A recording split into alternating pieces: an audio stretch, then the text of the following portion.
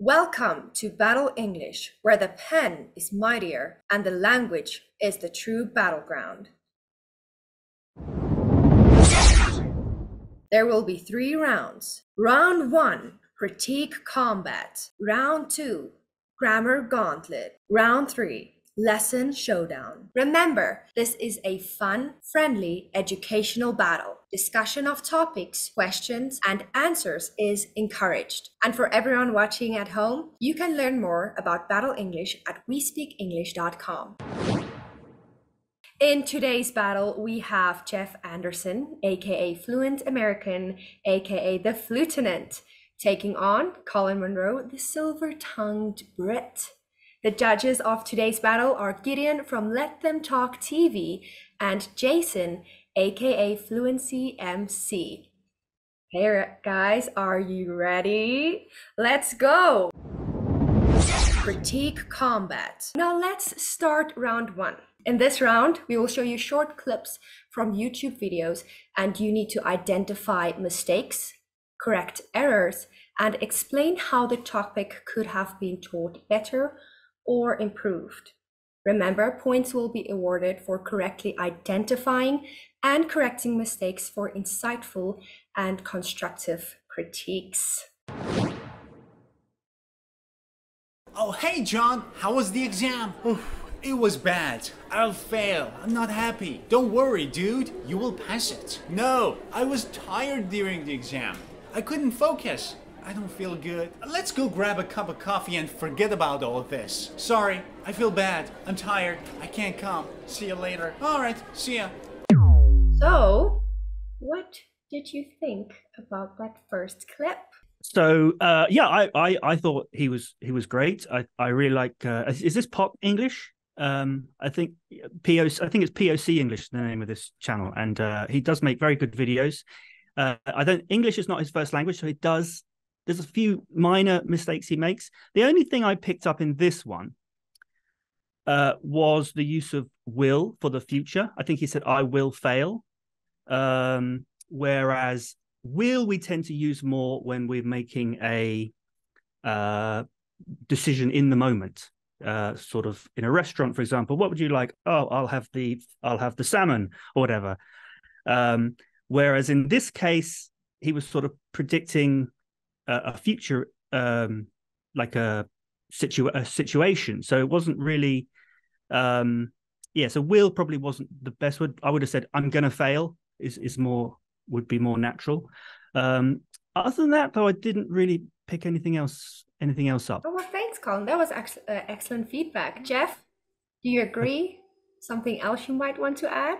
Yeah, I mean, first of all, I know like the kind of the impetus is for like even just starting this whole series is like demonstrating non-native speakers in positions of authority with the language, which I think is great because they have so much to offer. So the fact that, he's having a very successful channel with it, I think is just something I want to highlight just to start. With regards to the will thing, I get that point. I think something else that may have also helped make that sound more natural, because I think it can work, speaking again from like a North American context, if focusing on the contraction, because the reality is that will is just such a relatively rare word to actually hear spoken. Instead, what we tend to do is it tends to be contracted. So even, for instance, when Colin was giving the example, he even switched it to the contraction, right? Because he said, I will fail. But then when he was talking, he said, I'll fail. And I think if he said, oh, I'll fail or something like that, I think in that sort of situation, that could work. There are some other little pronunciation things. I love grammar. Right now, I focus a lot on pronunciation. So that's kind of the thing that I gravitate towards the most. It was the vocab lesson. I thought that in general, the vocab was fine. I didn't really have an issue with grammatical things I heard. But I think that, and again, coming from a North American context, some things that stood out for me were, for instance, the sounding good. I feel it was a lot more good versus like good. We're seeing just some placement things, right? He's projecting from a higher position with a little bit more closed off. He's not using his diaphragm as much. Things are a little bit tighter, and that causes everything to kind of rise. It's almost like he's kind of speaking more from like up here for a lot of his speech versus, getting more resonance and things like that. That was especially noticed for good. My guess is probably because of the G sound, probably closing off a little bit. I would also say, for instance, for the word exam, we're missing some of that kind of like that nasal shift that happens when you go from an A sound to that M, so more am. We're kind of missing that part. So like exam versus exam. And probably the biggest thing is that I think he had a series of very short sentences. And in general, in English, when you have thought groups, one thing that American English really likes to do is it likes to shift the pitch that you're using. Because if you don't, that's how you end up with speech that sounds a lot flatter and sounds a lot more robotic. So he had that sequence like, I am tired, I can't come. Da, da, da, da, da. Like it's like pissing the same key on a keyboard over and over. And something that I think would have made that sound a lot more dynamic is if we had shifted some of our pitch registers when we move from one thought group, or in this case, a sentence, to the next. Like, I'm tired, I can't come, I'll fail. Or like, I'm tired, I can't come, I'll fail. You know, like depending on the type of emotion you want to convey. So those are the things that stood out to me. So you when you hear someone speak, you want them to sound interesting, yeah? Interest is certainly a part of it, but this also comes to issues regarding comprehensibility as well. The reality is that you can have really great pronunciation as you're talking, and an issue can come up where if you don't have enough pitch contrast, it can actually make your comprehensibility drop, even though you're technically pronouncing all the sounds correctly. Because again, coming from North American context, one of the things we see is that, you know, a lot of other languages have harsher consonant sounds. They have other indicators to separate words. You know, when your consonant sounds are heavier, you can get like a choppier flow, like da, and things like that. American English doesn't really have that because the breath is flowing so much. So pitch isn't really something that's just cool or to make you sound, you know, convey emotion. It's also, in my opinion, used as a demarcator to indicate where does one word end, where does one group of words end, and where does the next group start. And if you don't have that, you end up with speech that sounds like this, and speech like this is really hard for your listener to understand. The thing he was doing, I thought he was doing it intentionally, though, to a large extent, this sort of flat intonation, because the point of his video, his sketch, was to show to learners of English that, yeah, you should use richer adjectives, because he was using the same adjectives all the time. And perhaps part of it was, yeah, well, in my sketch, I'm using boring adjectives and flat intonation, and I'm not contracting as much as I should. And I think he conveyed that very well. I think the guy is fantastic. He's a non-native speaker, isn't he? But he's obviously very, very good at sort of conveying his message. And yeah, I think, I'm not sure, but I think a lot of that flatness was what he was doing intentionally. And perhaps there's like a part 2 of the sketch where he does it better. I haven't seen it, but what do you think? Could that be the case? Gideon, are you saying he intentionally did it to show that what doesn't work when you don't use it? Yeah, I think so, because that was the whole point of the sketch. He was saying this was like part 1. Saying, yeah, I'm happy, I'm sad, I will fail, I will do this. Well, that's true. So, that's really changes things, because we're critiquing something to show how it could be better, but he's going to critique it himself. Yeah, it was kind of sort of self-deprecating and things, but I'm just imagining that there's going to be like this moment where he's going to come back and do something extraordinary. And with vocabulary too, maybe instead of saying, hey, do you want to come over? No, I feel bad, we wouldn't really say it that way. So he's going to come on and sort of say there's a better adjective to well, that's what it said at the end of the video. Really happy, sad, bad? No, you can do better than that. Right. Okay. I guess that's what he said at the end of the clip. Okay. Colin. I agree with what Gideon's saying, and also the focus of the lesson is on the vocabulary. And yeah, we only watched the first 21 seconds of it, and I think that's probably what he goes into later on in the video. Is he also talks about idioms in the title, so I think later in the video he's going to talk about some idiomatic expressions that.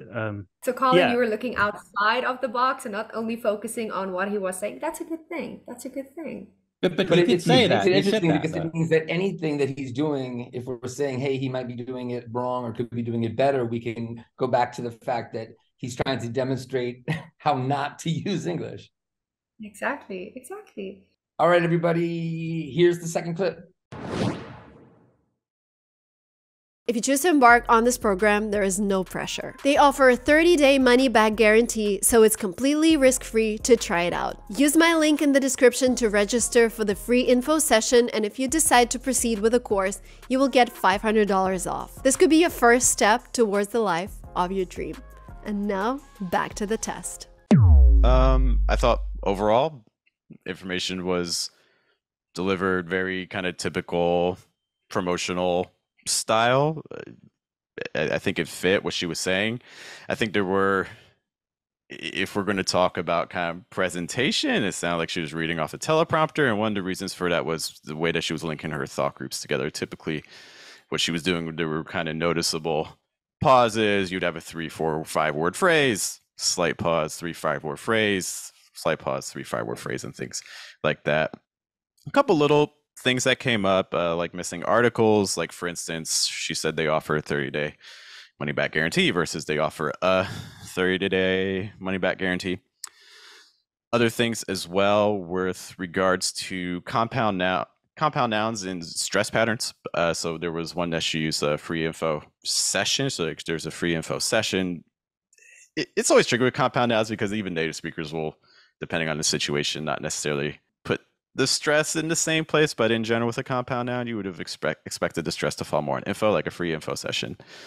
But I thought that one of the things that she did was, in contrast to the first video, whether it was intentional or not, in this case, what we saw was when we had switches between thought groups, we did get some shifting. So like this will bring you like to the life of your dreams, like the first steps towards so you had these like kind of gradual pitch shifts between the thought, which I thought was pretty effective.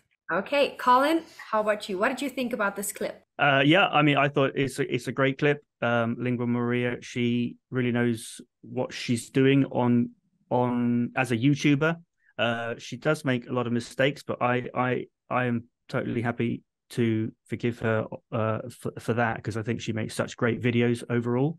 The only sort of mistake I picked up on this one was the weak form that Geoff already mentioned with the 30-day trial, I think she was saying.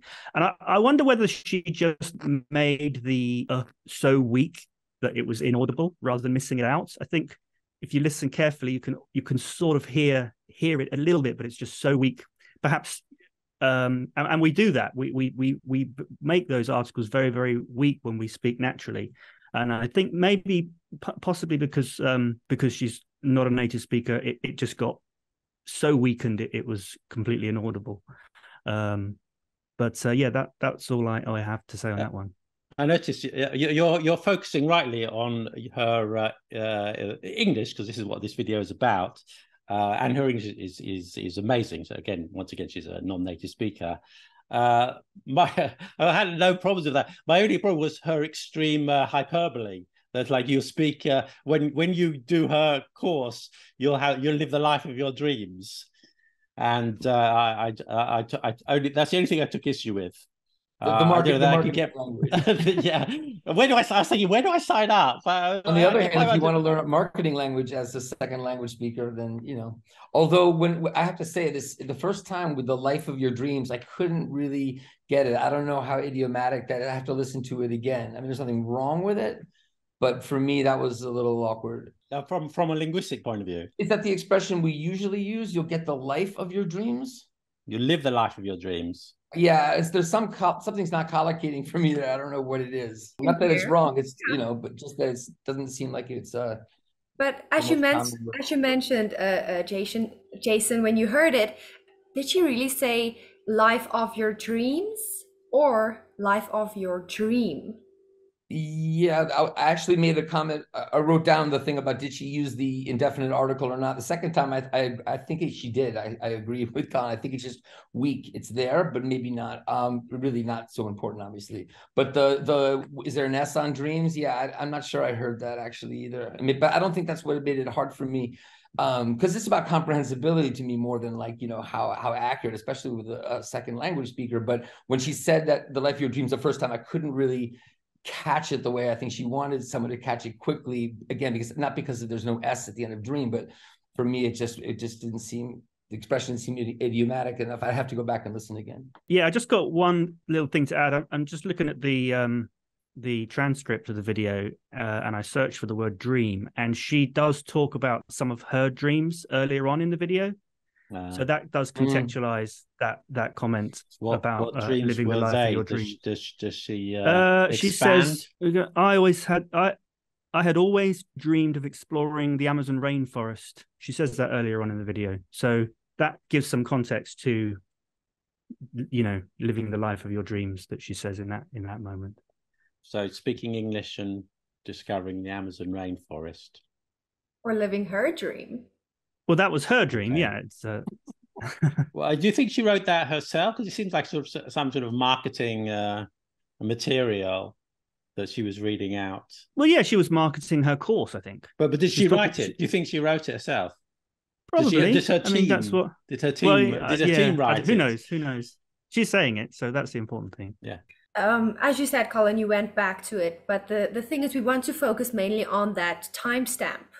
And it's good to have that background content to look at it. But when we look at the timestamp of the clip, that's where we want to know, what is this dreams she's talking about? Life of my dreams. And yeah, that's what we... But I do think that context is essential. And because you can say things in a certain context that on their own, taken out of context, would sound completely wrong.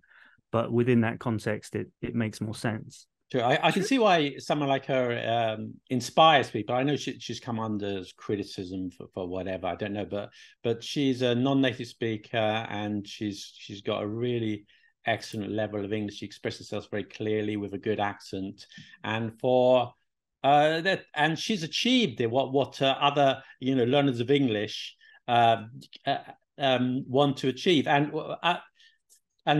me as a native speaker. I can't inspire people in the same way, because I'm born a native speaker. I've never learned the language. I haven't been through that process, but she has, and she's achieved it. So yeah, I can see why she's very inspiring. It's her experience, yeah. Yeah, oh, wow. Okay.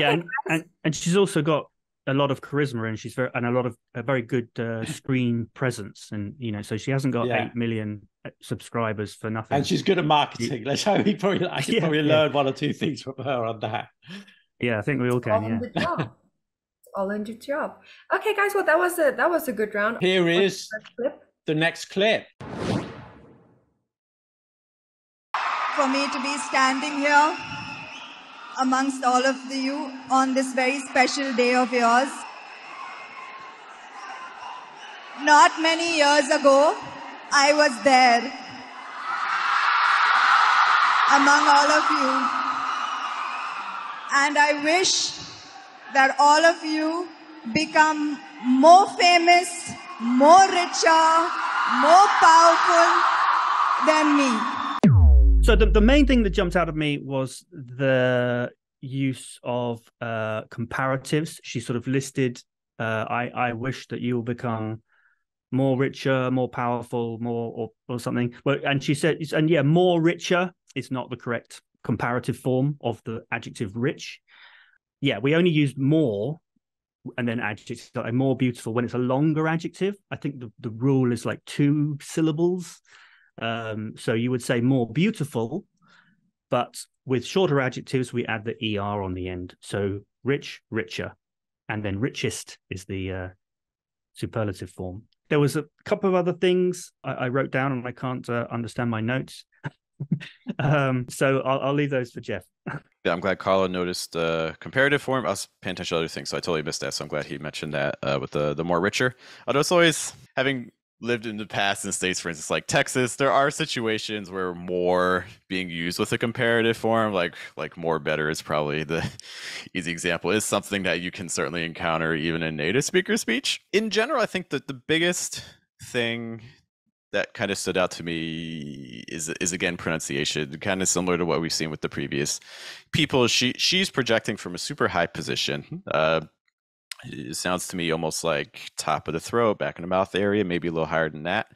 And this is having an impact on vowel sounds and consonant sounds.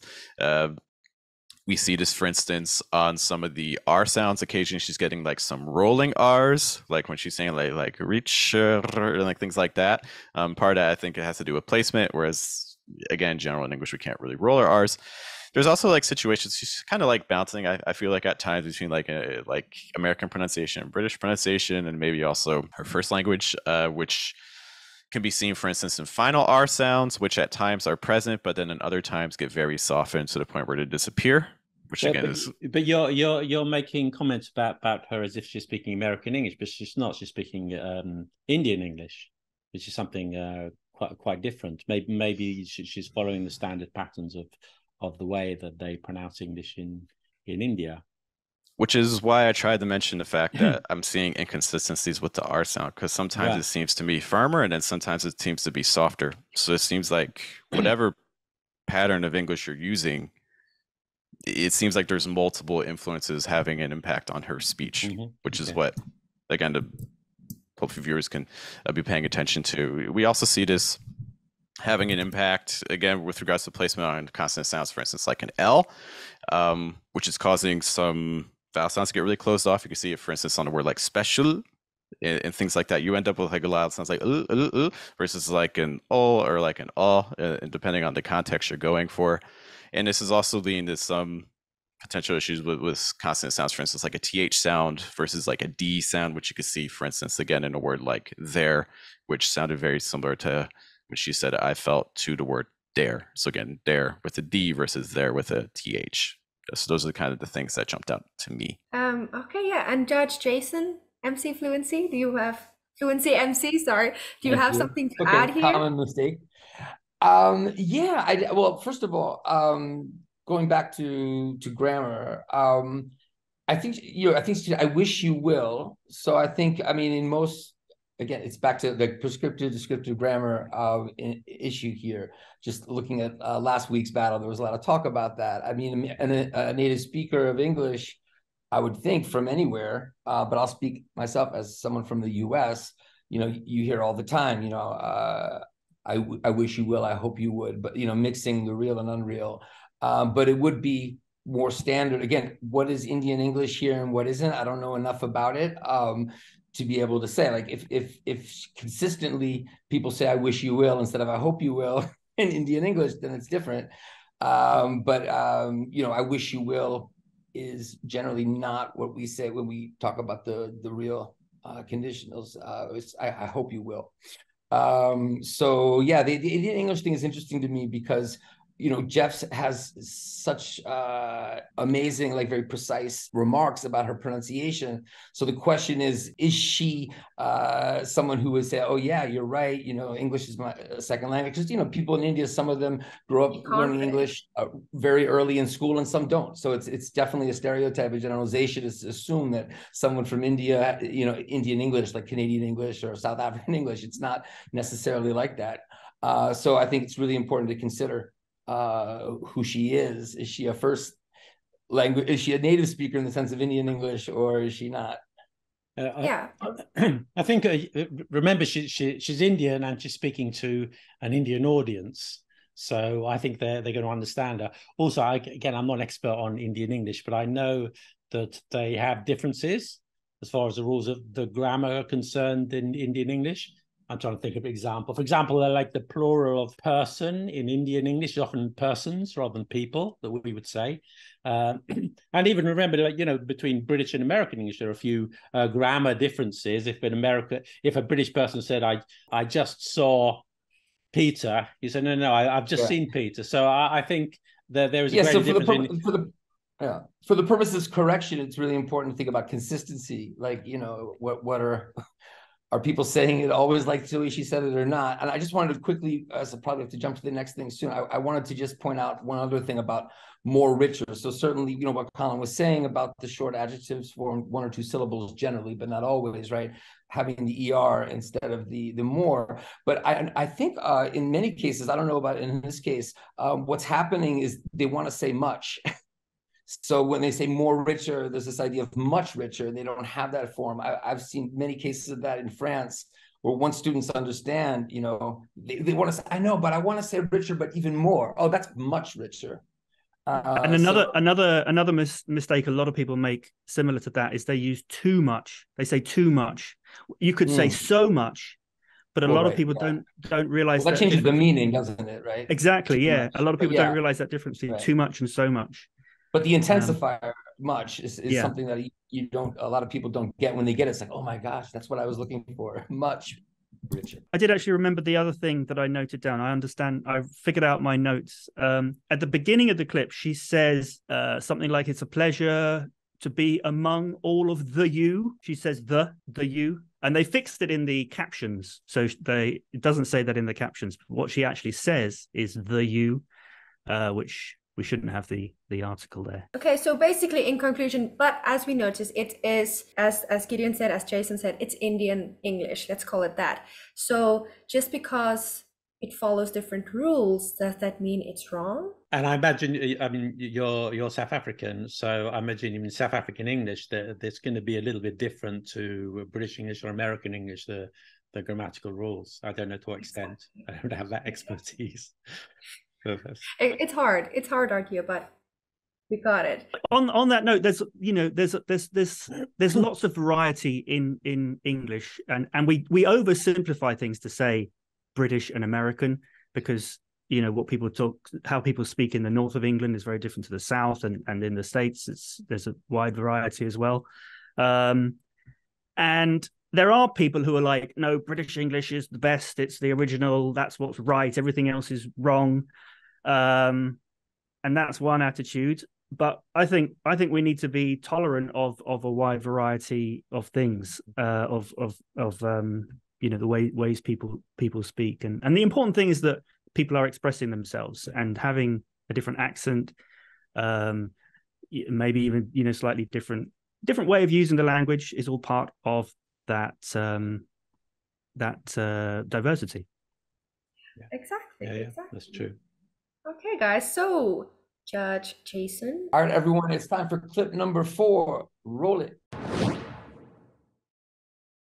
So, when people speak at a faster pace, use linking, which a lot of language learners don't even know about. And even if they have heard about it, they might not know a whole lot about how people use it in speaking in real life. Okay, Geoff, so what is your opinion about this clip? It was good. It was clear. She had some variety in terms of how she was expressing herself. But again, kind of focusing on pronunciation. Some of the things that stood out to me, again, focusing on an American English context, so take what is appropriate for your own English journey, is things that if the goal were to sound a little bit more natural in American English, thing that I think would help with that is, especially again, going to be related to same as before, placement. We're still projecting from really high positions. It's again almost kind of like if I were talking like from up here for everything I was saying, versus if I actually again engage my diaphragm more. You can see this in a couple of situations. You can see this again. We're seeing L sounds at the ends of words that are again kind of causing things to shift really high. You see this, for instance, in a word like people versus like people.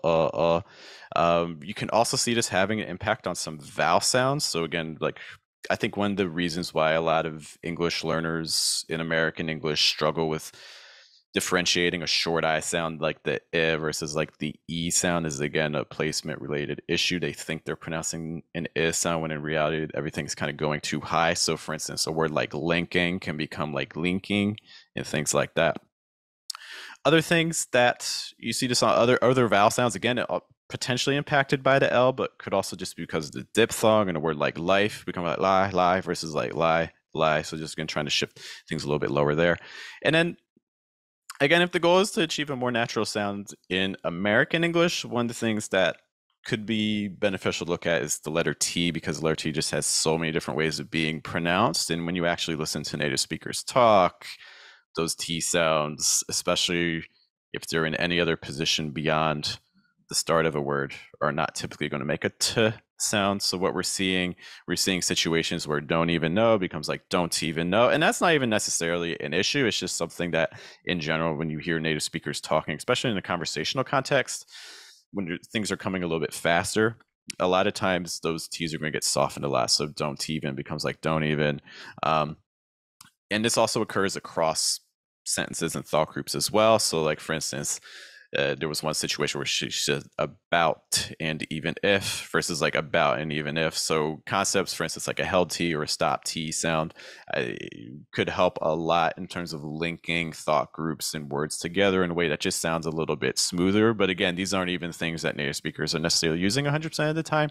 It's just something that in general, if you're trying to allow the breath to kind of keep flowing, that I think would be pretty beneficial. Oh, well, those are some good points. Colin, what do you have? What is your feedback on this? Yeah, well, Geoff's done a great job of talking about the pronunciation and things. There was one other thing towards the end of that clip. I think she said something about a real life. Again, the article should have dropped the article there, or she put it in when she shouldn't. You know, because we talk about real life, but she said a real life. So that was that was my only thought on that. And referring to what Geoff was saying, I mean, he did an excellent job of analyzing the pronunciation of things. But it's interesting how, you know, when we speak as native speakers, we do so many things where we bend the rules. And people, when they're learning English, they often, they always don't know when to bend the rules. It's a kind of stage of the learning process. And so some of the things that Geoff was saying is actually that she's more right than native speakers, because native speakers, we know we can break the rules, like with the dropping the T's and things like that. So it's a very interesting observation. But Geoff did a better job than I can of talking about the pronunciation. So what he said.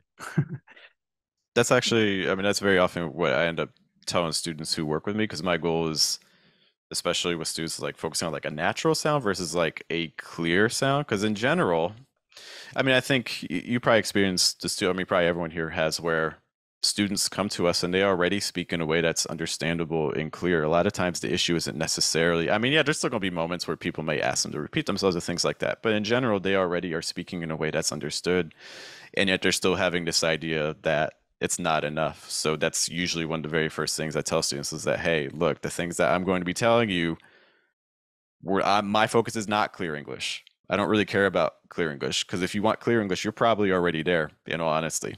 You know, my goal is a much more natural sound, which means we have to kind of break down some of these expectations and things if the goal is to actually achieve a native speaker sound. If that's your personal goal, cool. So then we need to start changing some of our expectations. So clarity and confidence is what you're looking for, basically. Fluency, MC, anything? Well, I'm really glad you brought that up, Geoff, because you really answered a question for me about your approach as a teacher.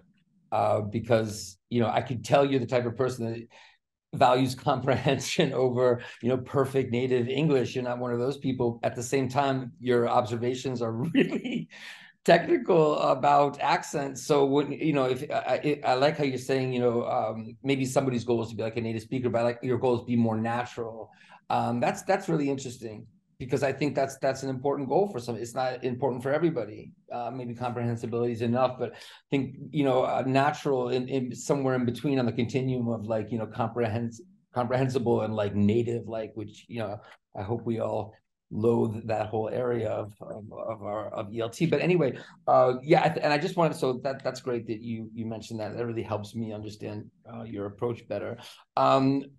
One other thing though, did anyone notice? I think she said when speakers speak at a fast paced, use linking. So I don't know if, you know, they use link. They was omitted. Again, maybe it's not a grammatical mistake. Maybe she just forgot to say it. But I think if you listen again, you'll notice maybe she's trying to say you should use linking, you know, talking to her audience, but the sentence, the way she constructed it, it should be they use linking. And just back to more natural collocations, use linking, you know, I don't think it's as natural as maybe link words together. I suppose, you know, linking is the concept. I don't know how much to talk about you should use linking, but just collocation observation.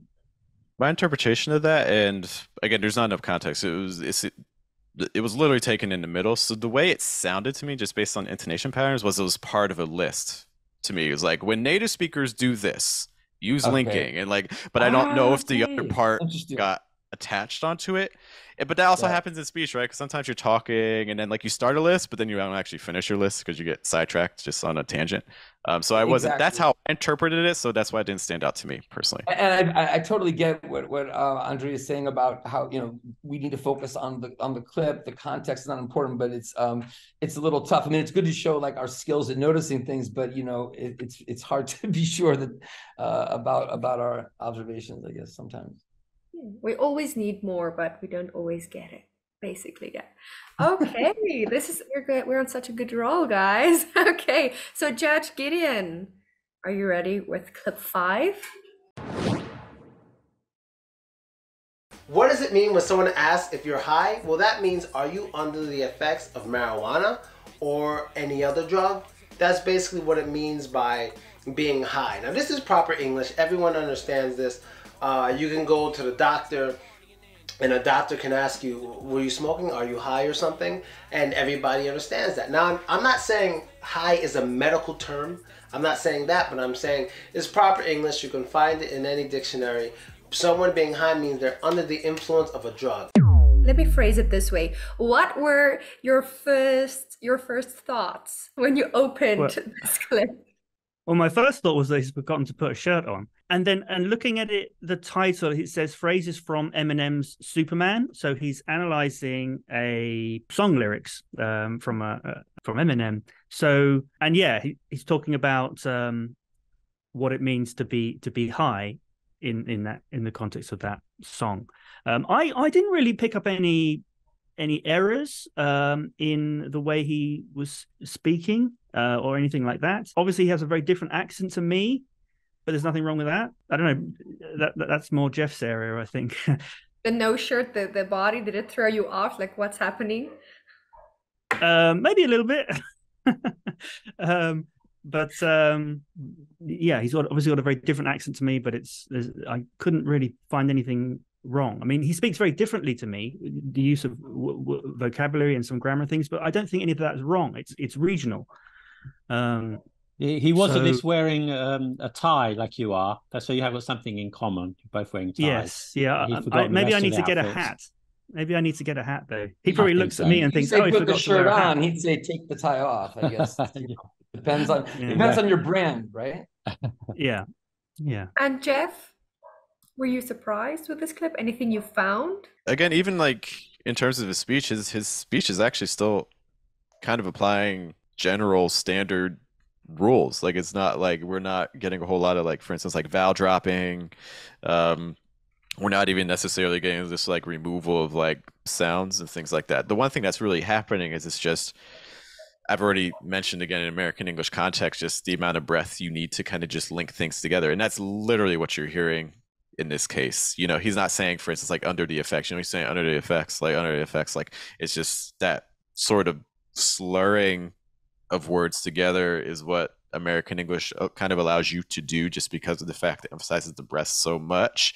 So what's happening is we're seeing some super weakened consonant sounds, which again, if someone's arriving in a North American context and you're not prepared for that, it's going to be a rough couple of weeks. I don't know what to tell you, because native speakers, if you're like actually out kind of like interacting with people on the street, this is how you can certainly find people that are going to talk. But again, nothing grammatically stood out to me, even in terms of vocab choice. I mean, he's going over lyrics, but again, everything to me is actually still sounded pretty technical.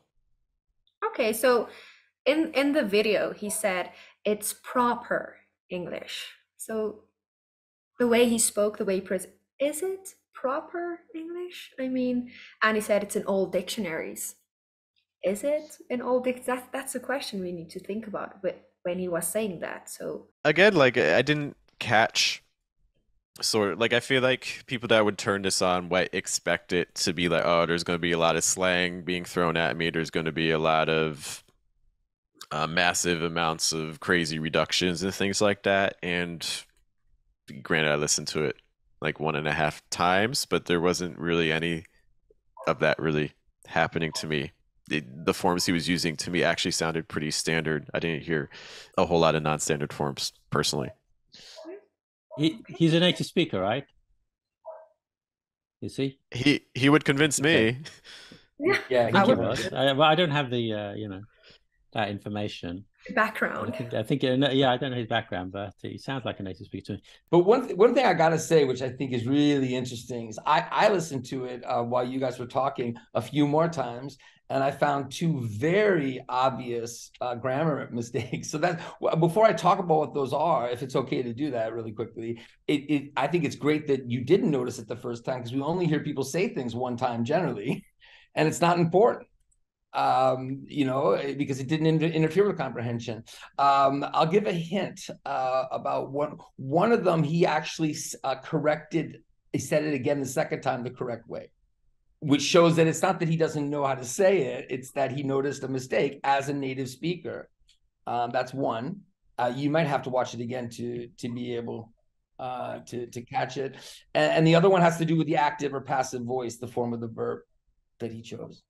And, that could be put down to dialect, but I don't think so. Yeah, okay. Well, I don't know, one of the challengers, maybe did you pick, did that hint help you? Did that hint make you realize something you might have missed? No, I mean, obviously, just seeing it once, it's very difficult, like you said, to pick things up like that. And when you just listen to somebody, you're just trying, they're just expressing themselves, and you're just trying to understand. And you don't think they made a mistake. We're just trying to understand what they mean. So we're very forgiving when we listen to things. It's only when we sort of try to analyze things. And I'm not sure what the mistakes are that you're referring to. Okay, now with that, Judge Fluency MC, are you ready to provide us with the last clip? Okay, guys, get ready for the last clip. Let's go.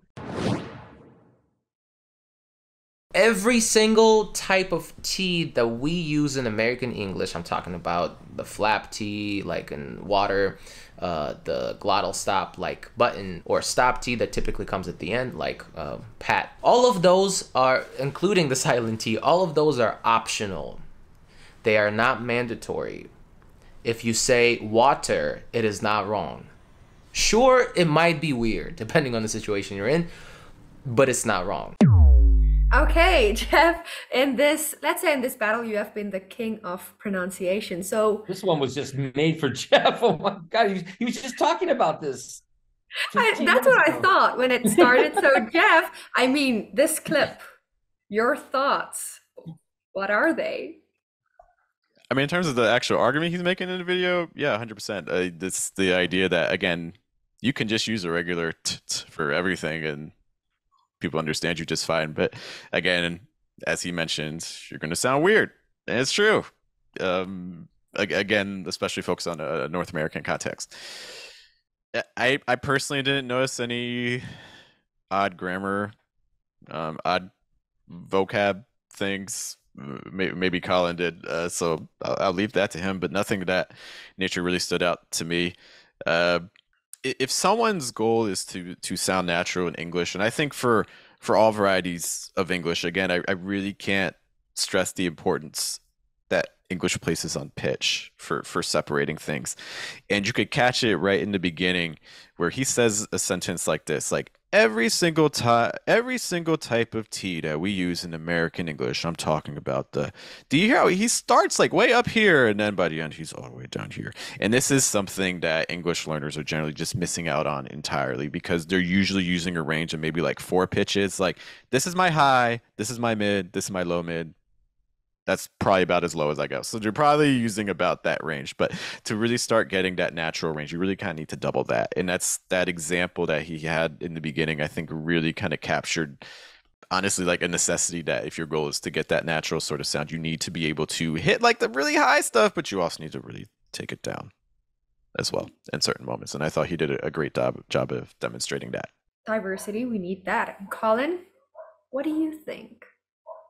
Yeah, that's really interesting what Geoff says about the pitch. And yeah, I think this is basically, do we agree with the speaker's main point of is it always right to pronounce your T's? And I think Geoff summed it up when he said, yes, it is right, but you might just sound a bit weird sometimes. And as teachers, should we teach that sort of, should we go into all those details or is that going to just overload students? Isn't it better to teach them that correct way, which might sound a bit strange at the start, but then once they're comfortable with that, move on to the sort of next level and the different varieties of pronunciation that the speaker talked about? It's a question that I'm not sure about. I open that up to you guys. I mean, Colin, I would ask, just in reference to your own I get the concept of, you don't want to overburden your students. So what do? We oversimplify. Oversimplification, I think, can work if you address it at some point. But I think what ends up happening a lot of times, and again, you guys have all taught, so you can also speak to your own experience on this, but my experience has been that it's like, oh, we'll talk about this later. Well, here we are later, and we still haven't talked about it. So if you're going to push a topic to a different date to discuss, fine. But just, there better be a date. Like there's a time frame on this, because you can't just keep pushing it to the side. So that's why, in general, with my students, I say, hey, I'm going to throw everything at you. We'll do it slow. We'll scaffold. We'll control it. But I don't want you leaving my class being like, oh, well, we never even encountered this, and yet I'm hearing it all the time. I think that if I have to choose between oversimplifying and never addressing complexity, or introducing the complexity early on, even in like an cursory way, then I'm going to personally choose the latter. Okay, so excellent. Well done, both challengers. And now our judges will give their comments and award points. Okay, before the judges award points and make a final decision about who to crown the champion of this battle, I need to remind everyone watching that the judges chose the questions, the topics, and the videos. They have had more time to think about the questions than the challengers in the battle. And they don't have to defend their answers or face a competitor. Our judges are simply providing their professional feedback, and even though they are the judges, they may not always be right. So, always make your own decision about what is correct or incorrect, but more importantly, always be yourself no matter what language you speak. Our challengers are the real heroes of this battle, and we should start by applauding them for their valiant performance. Judge Gideon, how do you think round one went? So both challengers did exceptionally well. And obviously, I didn't know either of them before I came into this battle as a judge, but clearly I see the strengths of each one. So Geoff is the pronunciation expert, and his comments were extraordinary. The level of detail that he went into, way beyond my knowledge. We all have our level, our fields of expertise, but he had an extraordinary knowledge of pronunciation. And I think Colin, he is very insightful and very analytical, and he's good at, I think of course he knows pronunciation, but I think more in general terms he knows the grammar and things. So they both did exceptionally well. Before I award the points, I'll pass over to Jason, see what he has to say on that matter. Judge Fluency MC, what are your feelings about the first round? Yeah, I agree with Gideon. These are both competent teachers with their different approaches, different charisma. They definitely took it seriously, like watching the videos. It's difficult just watching it one time, trying to pick up things. As you said, we were able to look at them longer. So for me, it was more just, did they catch any initial errors or things that weren't good, or things that were particularly good? I have to say, I feel like we focus more on problems, and there weren't so many problems with the videos. They're kind of like little things than what was maybe good about them. But I think in terms of catching things that could be improved, really both of them. I mean, I think Geoff's strength is also his weakness sometimes for me, because he knows so much about it, that pronunciation, as Gideon said, that he I wouldn't say he missed other things, but he kind of just went so deep into it. Like if I were the teacher listening to that, I'd be like, well, that's interesting what you're saying about my pronunciation, but I'm just a second language teacher focusing on vocabulary here or grammar here. So, he demonstrated his knowledge of that, which is important for us to see as judges. It definitely factors into just how good he is, that knowledge he has. But it wasn't, to me, always appropriate for the particular video. Colin, I feel, noticed pronunciation that was, contractions, things that were sort of more important to catch. Of course, Geoff did as well.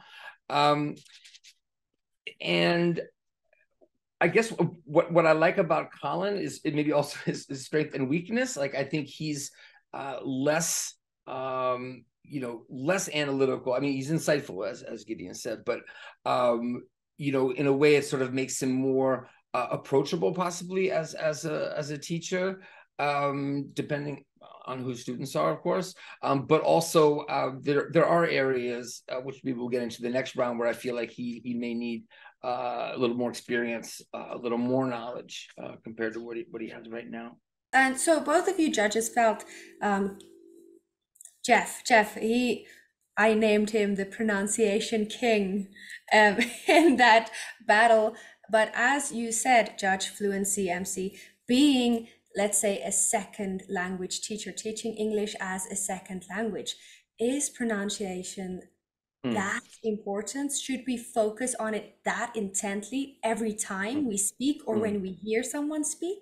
Well, I think it's also that because the videos, it might have to do with some of the direction we're giving them. And I feel like maybe I missed an opportunity here to ask them more questions about what they liked about what the teacher was doing, to try to note, and also what could be improved more from a teaching style or approach perspective, because it was more like, where are the errors. So I think when there weren't a lot of errors, Geoff went right into like how that person's pronunciation could improve. Do you know what I mean, Gideon? So exactly how I thought, because the videos we saw, the clips we saw, I didn't really notice any errors. I think maybe Colin picked up on one, but their level of English was so good. And I thought then that's why Geoff stepped in, because that's his field of expertise, pronunciation. And of course, they're non-native speakers, so there's always going to be certain things that you can say that they don't say like a native speaker does. So that's why, perhaps if it was a sort of lower level student with lots of errors, Geoff certainly knows the grammar. We saw in other clips. He certainly knows that stuff, but he thought that's the thing that we should be doing here. There were a couple of sort of glaring errors here and there. Like I wrote down here, there was one, more richer. But even there, we were looking at a person from India who was not a teacher, by the way. It was just critiquing her speech. So it's more about catching that. And then the other thing is there was one in particular, one of the clips I have some notes here about, I wanted to mention, which is Philenko in Siberia, where he said, you're under the effects of a drug, and then later he said under the influence. He corrected himself, and then he said that's what it means by. So it should be that's what is meant by. We watched these clips several times, so it's easier to catch them. But I have to say, when I did challenge them, and I said there was a collocation mistake and a grammar mistake, and neither of them could figure it out.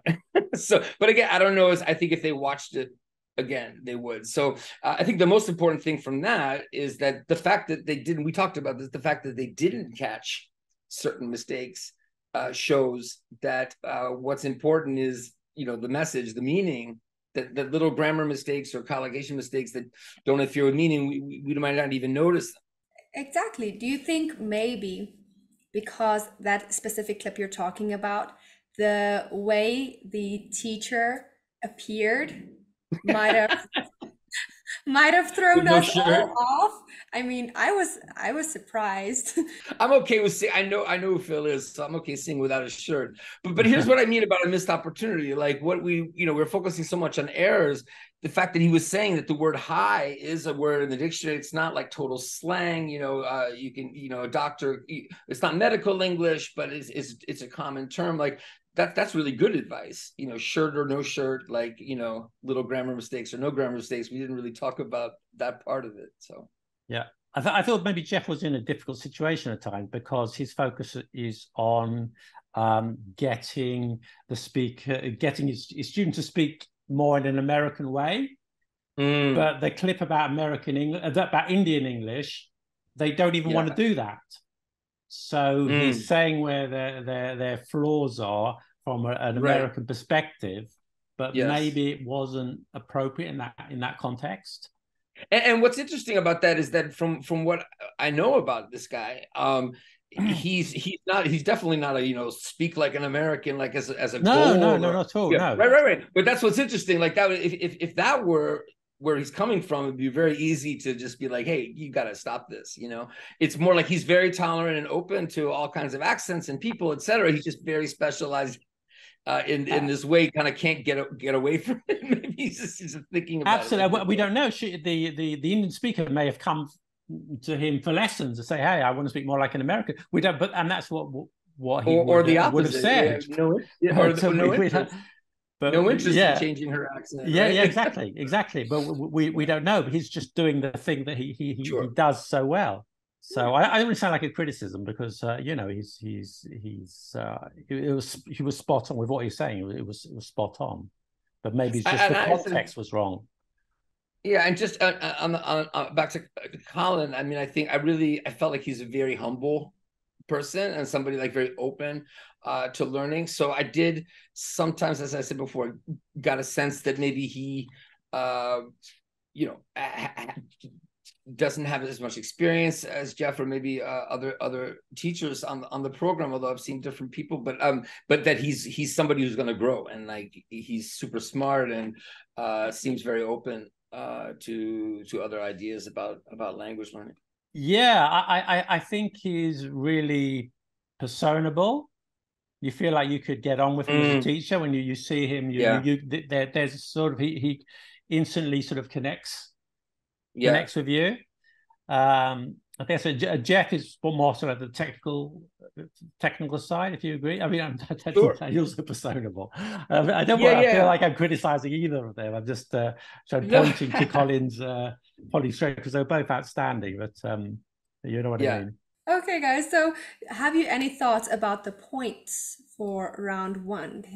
Maybe who takes this round?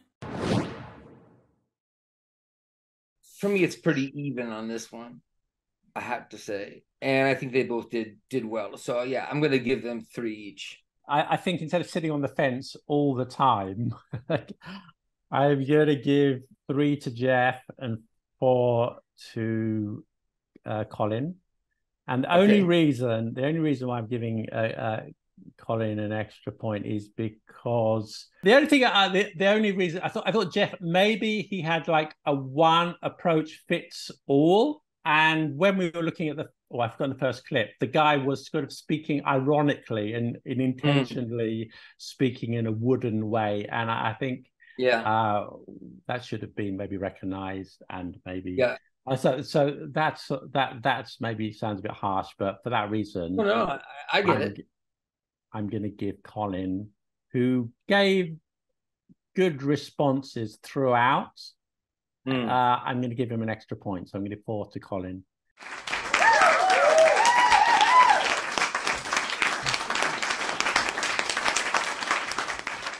Okay, so that's round one. Stay tuned for round two. Remember to subscribe to our YouTube channel so you don't miss the next round and our future battles. Click subscribe now. Grammar Gauntlet. Are you ready to start round two? In this round, we will ask you questions about the English language. You'll have 10 seconds to think about your answer and give your response. Remember, this round is focused on accuracy and correctness. Try to use rule-based explanations. They're two people and living among two different cities. So this is an interesting sentence. Not quite sure what the context would be. The main thing that jumps out to me is the use of the word among. So there are two people living among two different cities. Now, it's sort of, it makes sense, but the word among we normally use when something is, within lots of other things. You might say, well, there's an expression, there's a cat among the pigeons. So if you imagine a cat in a big crowd of pigeons, that would be the correct use of the word among.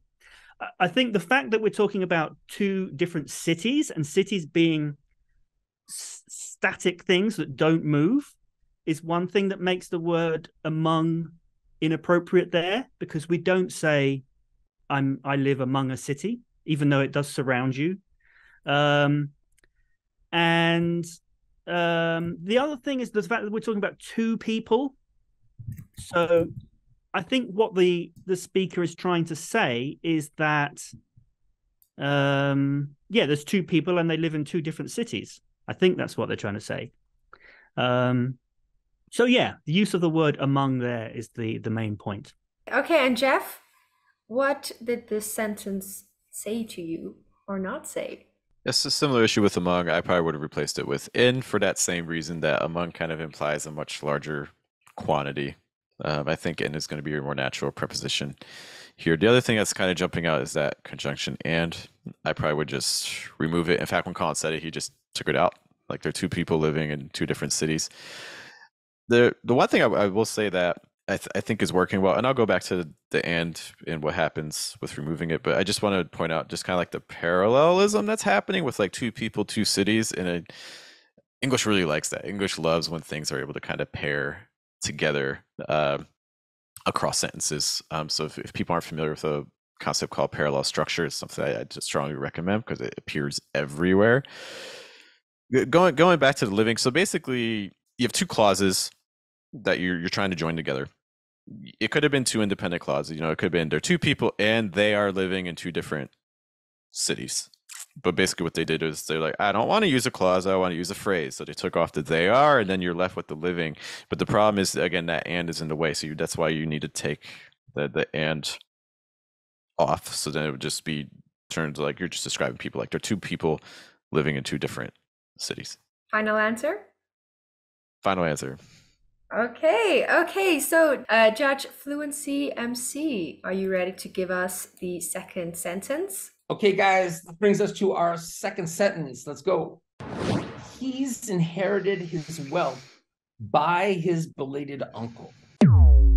Looking at this one, so he's inherited his wealth. To me, I'm not seeing any issues there. So he's inherited his wealth, the contraction with he has, which sometimes I see students not contracting, like not being like confusing he's, which is understandable because it can, if you just have it by itself, it's like, is it he is it he has? So some of that confusion. But besides that, I think the biggest issue is happening in the second half of the sentence with our prepositional phrase, by his belated uncle. I think prepositions are, if I had to rank like the most difficult parts of any language, I would probably put like articles, if your language has articles, and then prepositions. We can argue about the order of those two. I think it's very frequent for students have issues, for instance, in this case, with from versus by. So I would personally opt for from. So from his, and instead of belated, I think they meant late, because I'm guessing, again, if we're inheriting something, I'm imagining, unless the uncle did something to cheat on insurance or something like that, I'm guessing the uncle's dead. So my guess is that instead of belated, it probably should be late. From his late uncle is how I would adjust the second half of this. Final answer. Okay, thank you, Geoff. And Colin, what were your thoughts when you heard and read the sentence? Yeah, I agree. I think the main thing is the by. It should be you inherit from somebody. And it's very interesting that the word belated. The first time I read that, I didn't pick up on belated being the totally wrong word, which I should have done. But that it's funny, I guess, because of the word by, that just drew my attention. But yeah, it's very interesting how in some contexts, late and belated mean the same thing, but not in this context. So late uncle, or late uncle would be the best there. But yeah, nothing else to add on to what Geoff said. Do you think wealth is a good choice of adjective? Can you actually inherit wealth? There's nothing in a will saying that I leave my wealth to my nephew Colin. Well, it's quite vague. I don't think it's wrong. Obviously, his will would be more specific. But in this context, wealth, you inherit. It's a noun. You inherit a fortune. You inherit money. You inherit property, but you don't inherit wealth. Which you can inherit wealth. I think you can. Yeah. We need to put that in quotes and put it in Google to see if there's a collocation. I'm sure you'll find there is one. Maybe not as much as the others you mentioned, but I think inherit wealth is common enough. I may be wrong. Yeah. No, I think it is. Yeah. Okay, are you guys ready for the next one? If I was you, I will quit my job behind that. Okay, so this is a question about conditionals. This is a conditional structure, but it's a bit of a mess. And to be fair, conditionals are quite complicated, and something that really kind of doesn't make sense in it. Well, yeah, there's rules, but they're very confusing. So it's understandable that somebody would make mistakes with this. So if I was you, so that's the condition, and then the outcome, I will quit my job. Now, this presumably would be a hypothetical situation. So I think it's okay to say if I was you, but it would be better to say if I were you. Then you would say I would quit my job. So we keep the tense the same, even though it's sort of a hypothetical situation. So if I think it would be better to say if I were you, I would quit my job. And then when it says behind that, that's also not quite right, and I'm not quite sure what they're getting at there.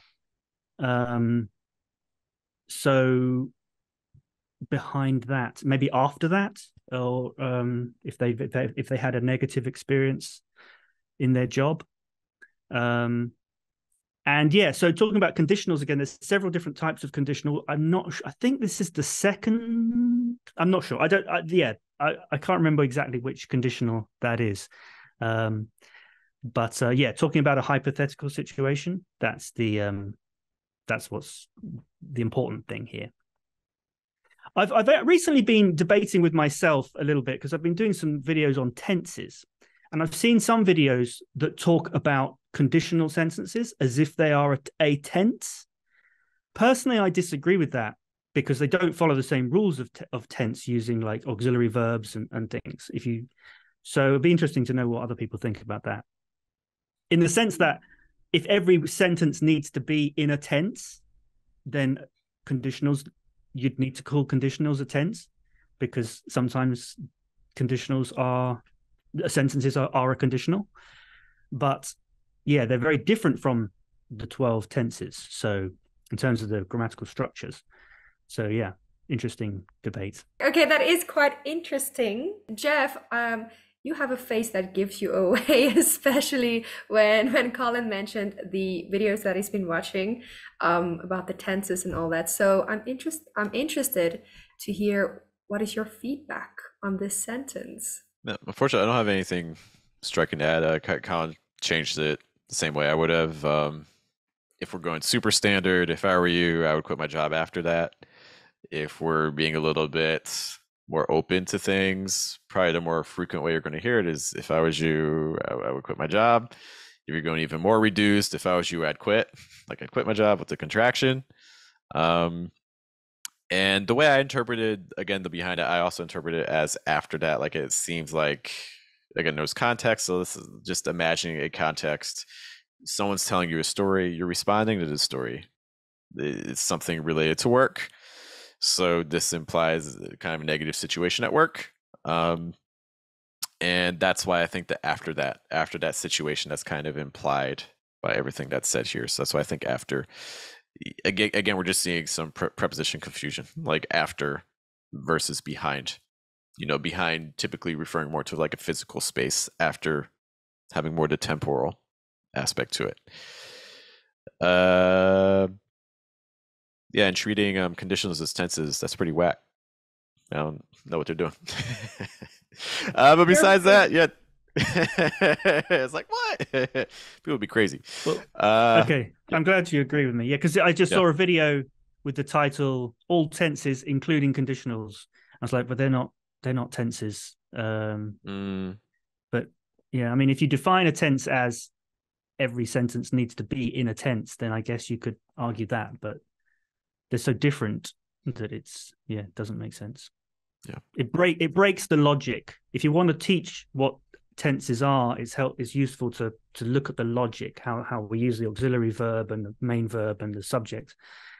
And then, so if you're saying that's tense, then it makes sense. There's a consistent logic between all the tenses. But if you throw in conditionals and say they're also a tense, then it just breaks that logic. It makes it very difficult to learn and teach.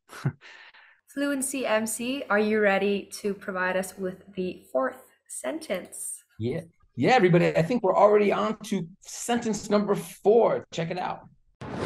At the supermarket, she bought 5 potatoes and 6 carrots. The thing that jumps out the most is just the apostrophe S, which would show, in this case, singular possessive, but we're not possessing anything. We're just trying to buy some vegetables. So take off the apostrophes and you'll be in pretty good shape. One thing I do like is the order. English in general likes to do small then big. It's like 5, 6. So I do like the fact that they put 5 potatoes before the 6 carrots. And they did great on prepositions. So like we're always really happy about that. So you get to go off that. That's all I got. Great soundtrack. And yeah, good. Okay, so Colin, what do you think? Well, I think Geoff's nailed it with that.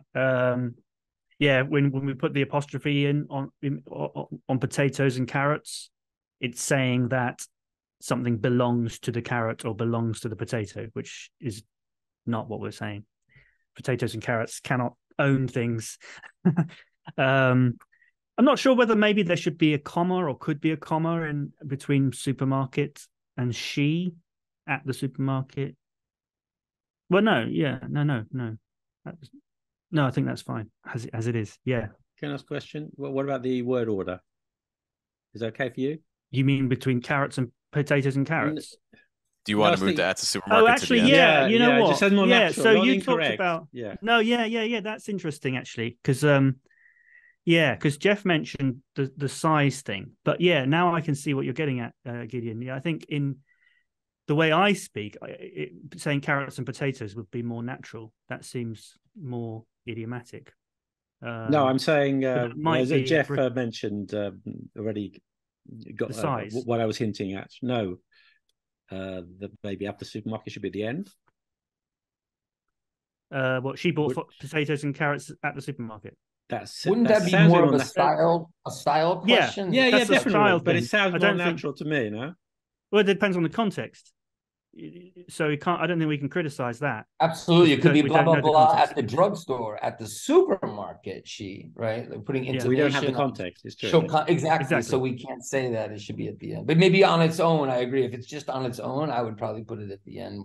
I have something to ask. Basically, looking at the sentence, do you think a native speaker would ever write this sentence? Maybe an anally retentive one.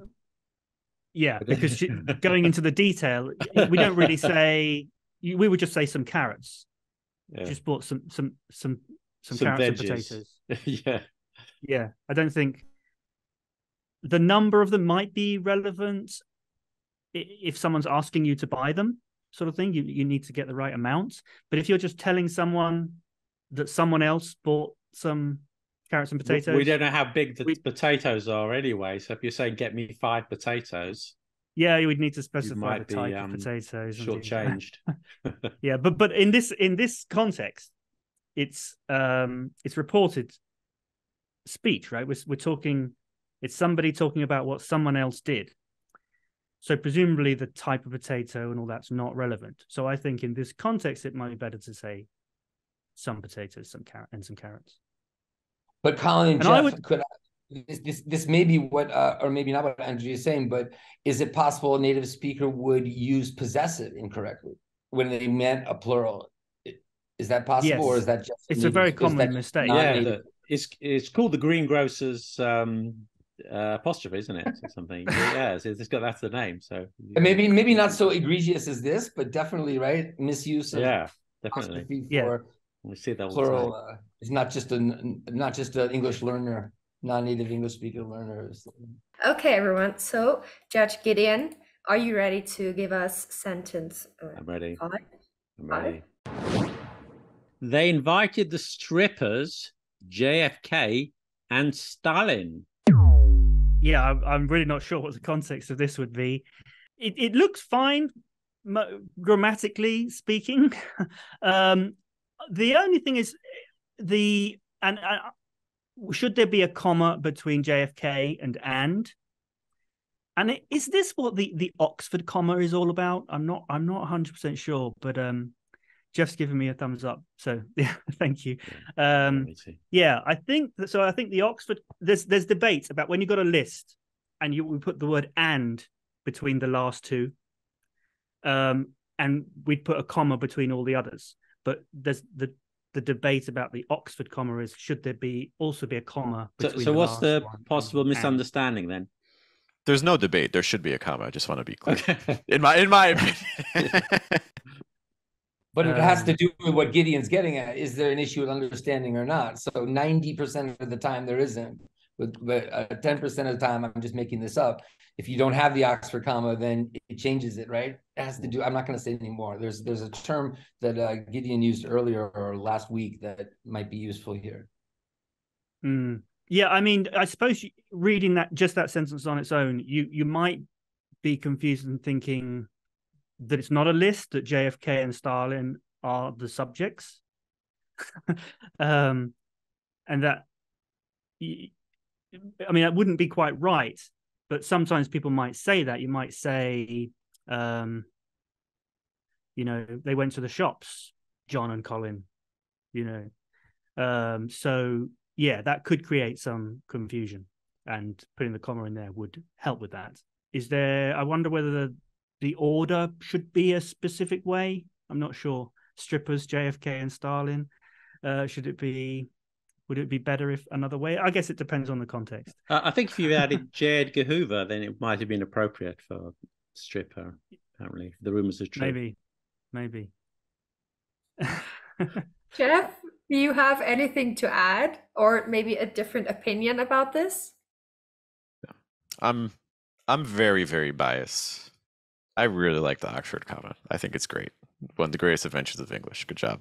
But it's not necessary, so you don't have to have it. But then you do run into some ambiguity issues. So there is, as Colin mentioned, there is that chance that JFK and Stalin could become they, but there's also the chance that they could also become the strippers. I don't know how else to put it. JFK and Stalin could become the strippers. I don't know who would want that, but there you go. Can I just ask you then, why are you so passionate about the Oxford comma? I think it's great. I think aesthetically it's very pleasing. I talked about parallel structure. I think just having that little repetition is really nice. I think that it makes a clear demarcation. And there are times where, again, there can be some ambiguity issues that come up if you don't. What's the like the panda eats, shoots, and leaves? Oh yeah. Or like whatever. I forget the entire context, but having commas, not having commas can have an impact on how you interpret a sentence. And if you put the comma in, suddenly everything is magically clear. So I'm a big proponent of the comma. Yeah, I think I agree with you. I'm actually very close to Oxford now, so I suppose I have to. Claim it. Claim it. Yeah. Yeah. Guys, I got to jump in though, and let's not forget, like when someone's saying the sentence, the difference, whether it's, you know, apposition, that was where I was thinking of, or a list, is completely different, right? So Gideon, you read this one, right? So how did you read it? I don't remember. Could you read it again? They invited the strippers, JFK, and Stalin. I'm not sure I read it like that the first time, but so if it's clear. apposition, which is actually how I thought of it, you guys might think I'm crazy. I mean, I am crazy. I really thought like JFK and Stalin is more likely that those are like weird stripper names than they actually invited strippers. So for me, it was they invited the strippers, JFK and Stalin. Because of course the Oxford comma doesn't work in spoken English. So well, right, and that's why I think it's so important in written English, because we exactly can't hear how it sounds. So without it, it could be either way. Absolutely. If there's any ambiguity, put it in. Yeah. So there's a big difference between saying they invited the strippers, JFK and Stalin, and saying they invited the strippers, JFK and Stalin. Yeah, they invited the strippers who are named, or because that makes it sound like you're naming them. Yeah, like you're saying. So, Judge Fluency MC, can we have sentence number 6? Okay, guys, here comes sentence number 6. Are you ready? He's got such a large amount of friends that you could never count. The sentence to me just feels incomplete. I feel like we're missing an object or some sort of phrase. So like that you could never like count them all or something like that. There's such a large number of friends or a large amount of friends that you can never count them all. Reference back to the friends. Besides that, just another option in terms of vocabulary choices. If I were saying this, I probably would have said number instead of amount, but it doesn't mean amount is wrong. And the other thing that's happening, so you see you have this adjective clause that you could never count in its current form. And grammatically, it's doing the best it can, because when you have an adjective clause, you really want it to go as close to the noun that it's describing as possible. And that's, in this situation, that's about as close as it can get to amount, because amount is really the kind of the noun that it's describing. Colin, what do you think? Yeah, I think again, Geoff nailed it. I do think the word amount is, well, maybe not wrong, but definitely not the best word, like just said, because you would use amount more with the sort of uncountable nouns. You know, there's a large amount of snow, or there's a large amount of but I guess you could say a large amount of people.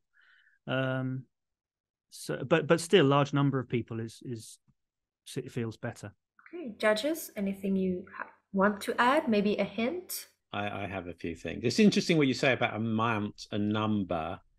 I would say number is correct, but I understand that a lot of people would say amount with accountable. I think it's a grey area. A lot of native speakers would use it. Personally, I would say number. Also, I don't know if this counts, but got such, even if you use number, got such a large number of, is that really a very idiomatic? Yeah, it might be more natural to say a lot of. He's got a lot of friends. Yeah, so many, a lot of, so many. Yeah, something like that. I would just, it just sounds a little bit cleaner. I really feel like with such a useful structure for students to know. I mean, it's wonderful that this person used such correctly with a noun. They didn't say, so large amounts. So that's great. They're using such correctly. But in this case, the expression that's really useful is so adjective that, right? That would be like the so many that, using many as the adjective. So when you said so many, the first thing I look at when I see this is so many. Like, it's great to use quantifiers, a large amount of pollution or a large number of, and you can see the way that you guys are kind of thinking, like, is it okay to use, amount with countable nouns? It's shifting. Like, you see it happening, like, compared to the, I mean, it's at least in North America, it's crazy how many times now you hear amount, I'm still so prescriptive in that way. I'm like, no, it's countable, not large number of, but yeah, that's really shifting. Not quite in the grammar books yet, but probably we'll get there. But I think it would be great if we're talking about teaching this to say, this is nice, but he's got so many friends that you could never count them, you know, and using the pronoun at the end. I think that's the most natural. Okay, everyone ready to roll with sentence number 7? He's got a lot of friends, even more acquaintances. Interestingly, this uses the expression a lot, like we were talking about that they should have used in the previous one.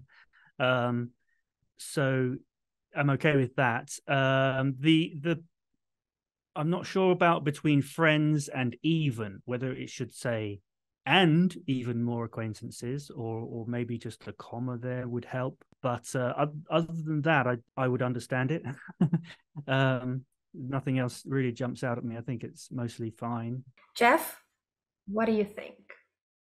This is the correct spelling, yes. A lot probably should be separated. Space lot. So a lot of friends, even more acquaintances. Yeah, and then you could probably get by with a comma just between friends and even.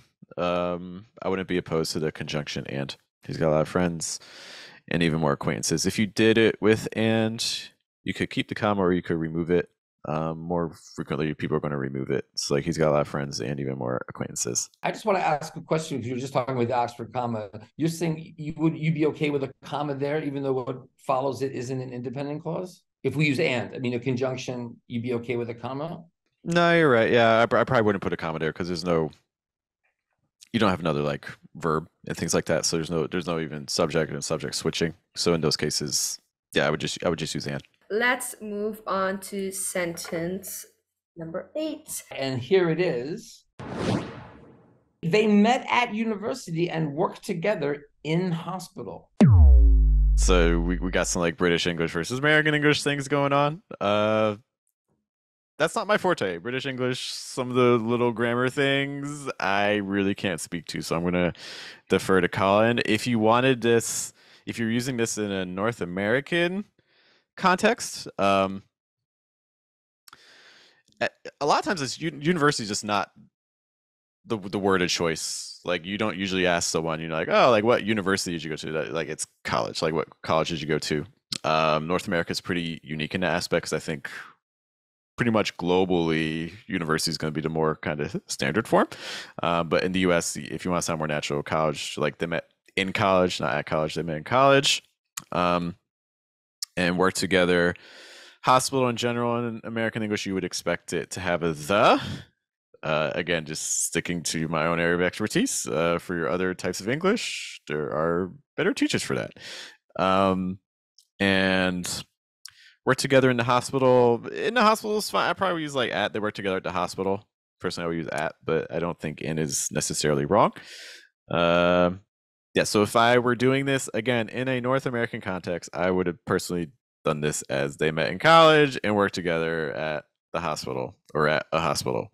Yeah, so in the UK, college is a different thing to university. College comes between what we call secondary school, which you call high school, and university. Well, not necessarily. College can be a different thing in its own right. So now some schools will do that mid-level between university and the basic high school education as well, that we call those A levels, or they used to in my day. I think it's all different now. And then you go to university. But then there's some colleges that do that middle level where you can do your A levels at a college. That's what I did. But then colleges also do more vocational courses and things like that.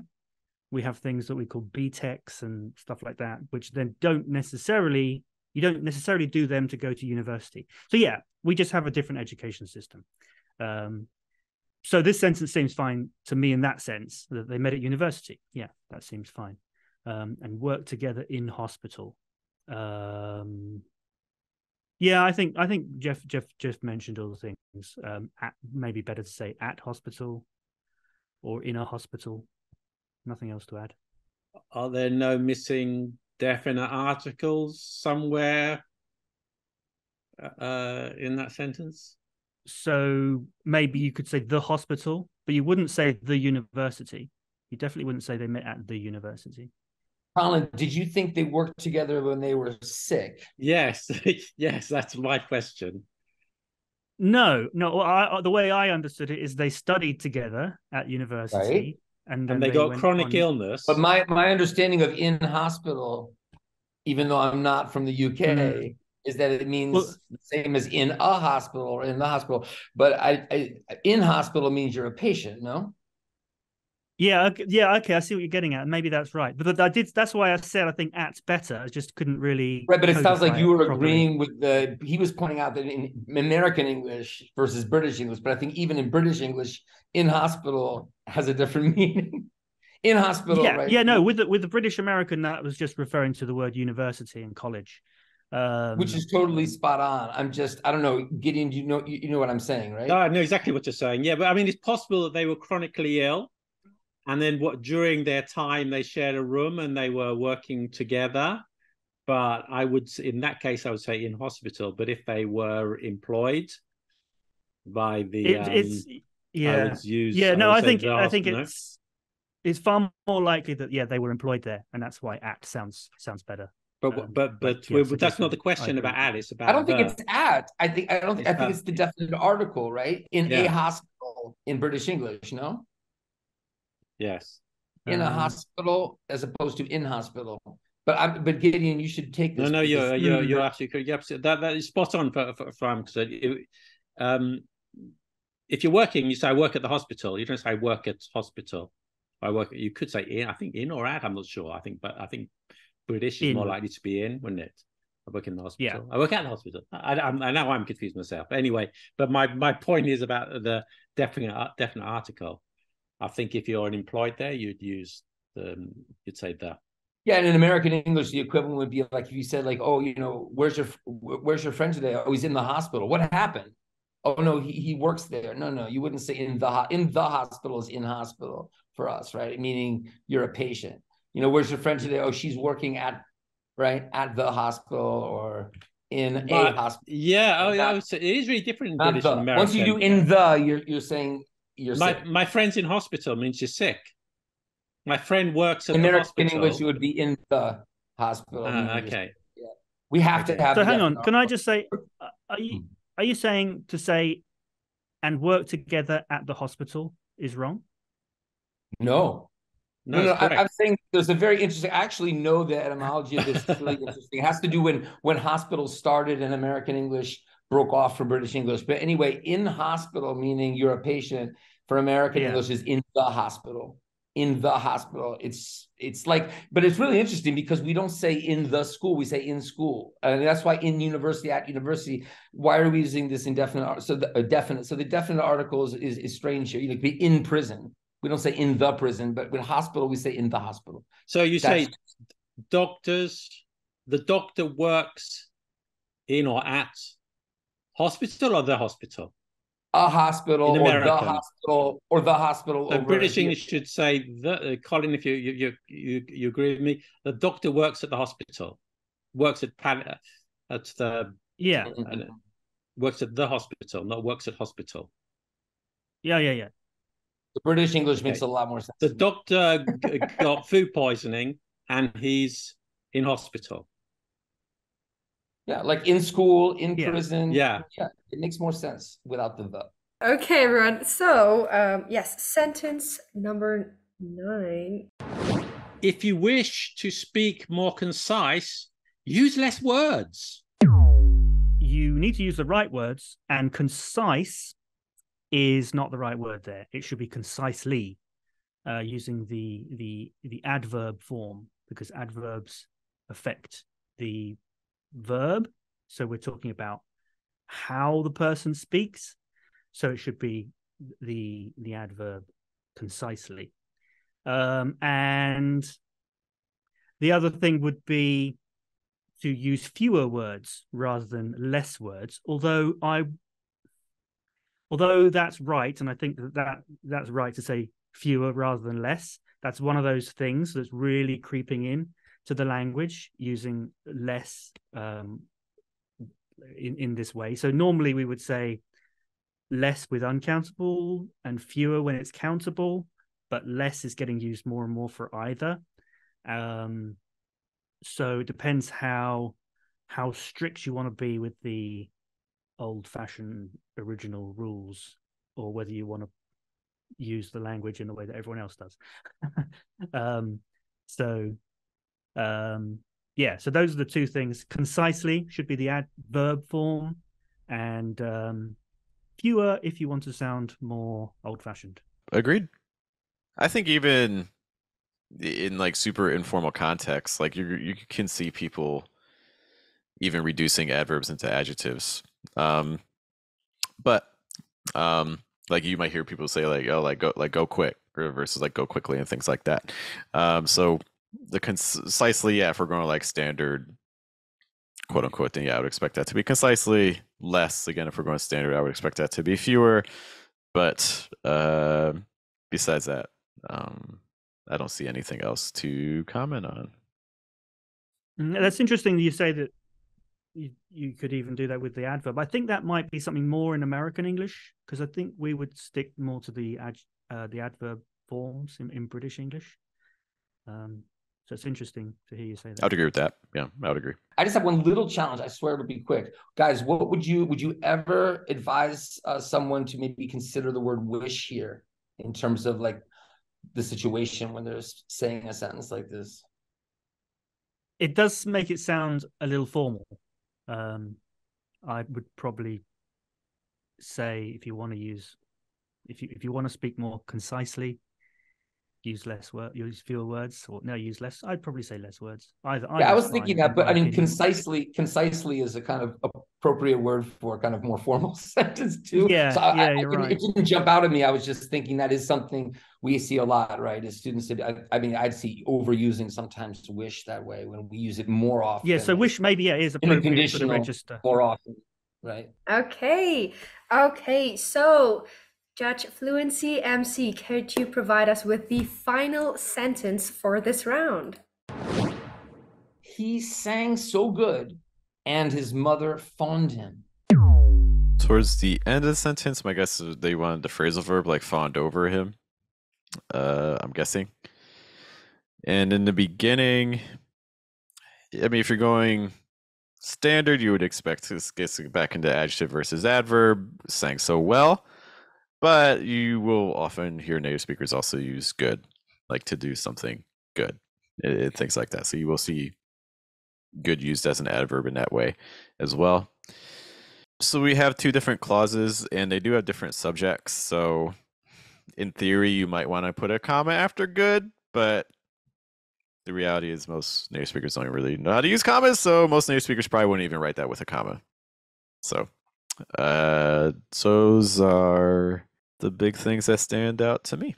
Yeah, agreed. It's definitely a difference between British and American English, though, with using good as the adverb. I think in British English, we're definitely more likely to say well. When we say he sang so good, that does sound very more of an American thing. So yeah, that's something people do it in British English as well, but I think we definitely do it less, and it's more of an American thing. How do you answer the question? How are you doing? Do you say I'm doing well, or do you say I'm doing good? American and British, I mean. I would say I would often say good in that context if I'm just saying good, but if I wouldn't say I'm doing good, I would say I'm doing well. But if I was just answering with one word, I'd say, yeah, good, thanks. Well, that's not one word, but you know what I mean. Yeah. And Geoff, with the American British. Mm-hmm. So someone asked, how are you doing? Like, I would agree, like doing well. But you would also hear doing good. You would also hear just good. I think the more interesting question is when someone asks you, how are you? And then you get this interesting reversal, because a lot of times native speakers will actually say well, even though grammatically that doesn't actually make sense. Like grammatically, you would actually need to say good. Yeah, because unless you're healthy. The thing to remember is good is the adjective. So, and yeah, if you say I am good, then you're using an adjective to describe yourself. You're not describing how you're doing. That's the thing. But to it's remember interesting. It's such also things. like one thing we forget, I think, is like what people are sort of have in their heads. So if you say, well, like things are going well, like are we kind of truncating? Are we cutting off? You know what I mean? Like, so yeah, it sounds strange. Like, you know, how are you? Well, right? You know, I'm good. Adjective, I am good. So I think often when we're saying good, it's like we're kind of feeling like describing the noun, even though the structure of the sentence might be more adverb. But I have a little challenge here. Can I put it out there? I see something here that really you guys haven't pointed out that reminds me of a sentence we had earlier. The structure, something we had earlier. I don't know if that's enough to go on. Do you want a that? Do you want to throw a that in there? He's saying Very good. so that his mother fondled. Not that you need it, but I feel like the person most likely wants to say that. Not that it's two separate things. Like he sang so well, one thing, and his mother praised him, or you know, or fawned over him. Like you said, to me, it's not two different things. It's So do you more think that is it fair to say that adding that there clarifies the idea that her fawning is a result exactly? It's like a conclusion. Now, if the person says, yeah. "Oh my God, that's not what I wanted to say," I want to say two things, but that aren't related, but they seem so related here, as you said, like the result that. I think it's the so that. Yeah, it clarifies that so, it's result. So well she could be fawning over him anyway. Right. But if you add that, it makes it clearer that it's a result of him singing so well. Okay, that is the end of round 2. Now, our judges will give their comments and award points. Great job to both of our challengers. Okay, so Judge Fluency MC, how do you think round 2 went? I think it went all right. I think we were talking about how this is really used to grammar and vocabulary because there's the pronunciation did come in a tiny bit in one of the sentences. Ironically, it was something I pointed out that and Geoff didn't, but generally, right, we're looking at the use of grammar, structure and vocabulary. And I don't think anything, major got by either of them. I think it was more how well they, get back to experience. And Geoff, even though he does pronunciation, talked about how his first love was grammar. He definitely has, the terminology down. He can find stuff very quickly. So there were a few times where I felt Colin could sense something was a little off, and it's not that he didn't explain, okay, this is a problem with a conditional, or this is a problem with using an infinitive, but he was a little hesitant sometimes, which I understand. Again, I think it's down to experience. I'm guessing, because I feel like this is a super passionate guy who's super smart and observant. So I think it's more that there were moments where Geoff, very quickly, boom, could kind of find the mistake or what was awkward. So yeah, there were a couple of things I wrote down here. Colin wasn't sure about conditionals as a tense or not. For example, we were talking about there are two people among two different cities. He was saying that among didn't really make sense, but he didn't really say the collocation is in a city. Geoff didn't either, for that matter. So both of them, I thought, could have said it's more about collocation than trying to understand the meaning. There was one, they met at university and worked together in hospital. To me, that was interesting, because I felt like in this round, there's nothing huge they missed, but again, they don't have as much time to really analyze them. But they both saw that at university, that's correct for in British English, but in hospital or in a hospital, it was interesting that they both had different reasons for why that didn't seem right. That to me were not what they really needed to figure out, which is that, and correct me if I'm wrong, Gideon, that in hospital really means you're sick. Yeah. Yes. Yeah. Yes. But I think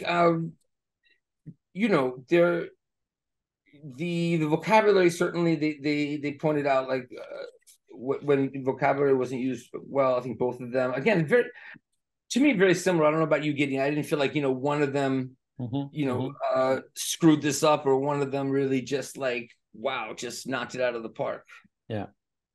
I think they both did an excellent job.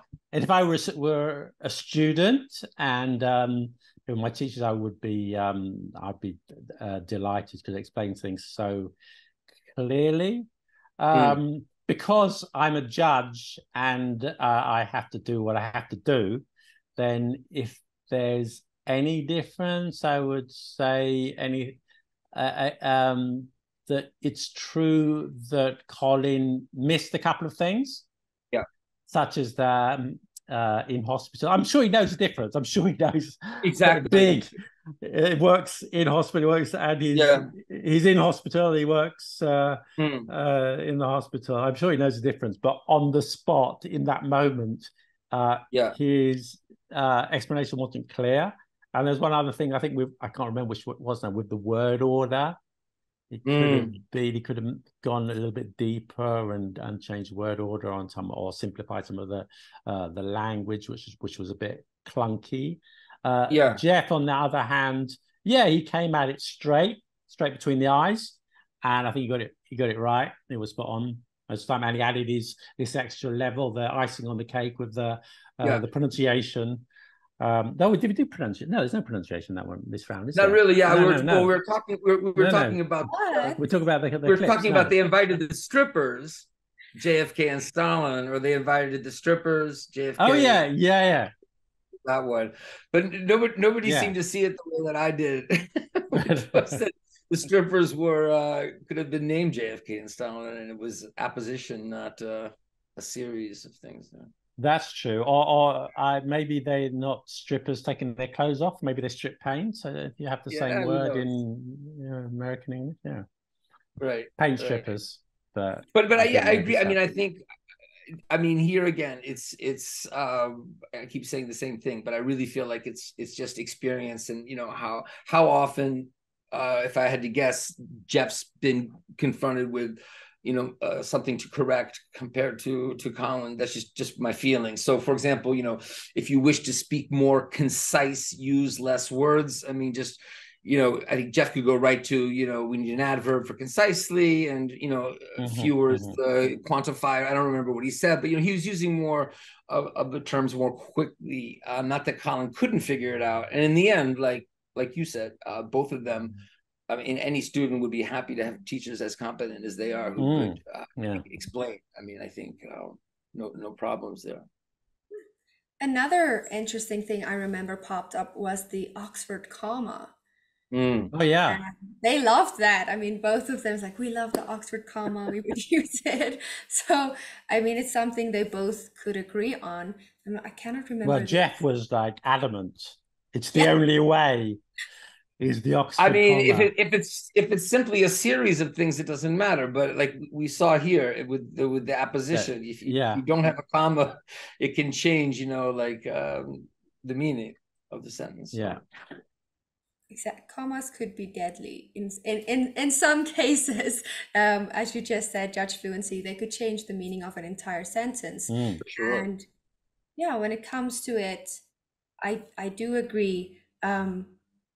Geoff was point on. He was straight to the grammar, the rules, how it goes, and especially we have mentioned this, the university college, because of its different meanings in British and American, it might have a different answer altogether. I'm not sure. And that was the great thing about this battle. We have one of each with the challengers, one who's focused on the American literacy and the grammar, and the other with the British literacy and grammar. And I think that's why they, on some points, they agreed. They would say, I completely agree, or would find a different mistake. Like it's like an Easter egg hunt. Are you sure you found all of the candies we've eaten? Okay. Exactly. So speaking about the Easter egg hunt, who do you think takes round 2? Again, very similar, which is good. I mean, to have 2 teachers come on and it's not close would be bad for a number of reasons, I think. Not the least of which, like, what can we learn from watching these teachers? We wouldn't want somebody on, who just was a train wreck. So yeah, I think, but yeah, on this one, again, I think it's down to experience as far as how quickly and how articulately they could explain what's awkward about the sentence or what's wrong with the sentence. So I would give it to Geoff. But again, just 1 point more or 2 points more. I mean, I wouldn't give Geoff a 5, so that means he's a 4, and I wouldn't give Colin a 2, so he's a 3. So it's 4-3. Okay. So 4 to Geoff and 3 to Colin.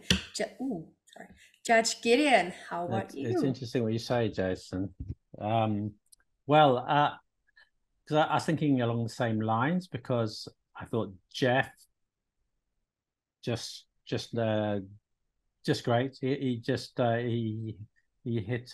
I was going to use a baseball analogy, but he hit a home run. Is that right? No, do people say that? I don't know. Yeah, they do. I should talk about cricket rather than baseball, I think. You know how there's so many baseball idioms in English. It's interesting. Yeah. It's interesting how some have moved over to UK English actually too. But yeah, hit it out of the park. Ballpark figure, hit out of the park, or hit a home run, yeah. Because do correct me if I'm using those analogies. No, they're both. I thought he got it right. I'm gonna give him a 4, and I'm going to give Colin, just because maybe he overlooked 1 or 2 things. I'm sure, once again, also, I'm sure he knows all this stuff. The pressure, the lights, the battle, the judges peering into the camera, the whole setting, the terror of it all. He may have overlooked a small point, so I'm going to give him 3, same as Jason in the end.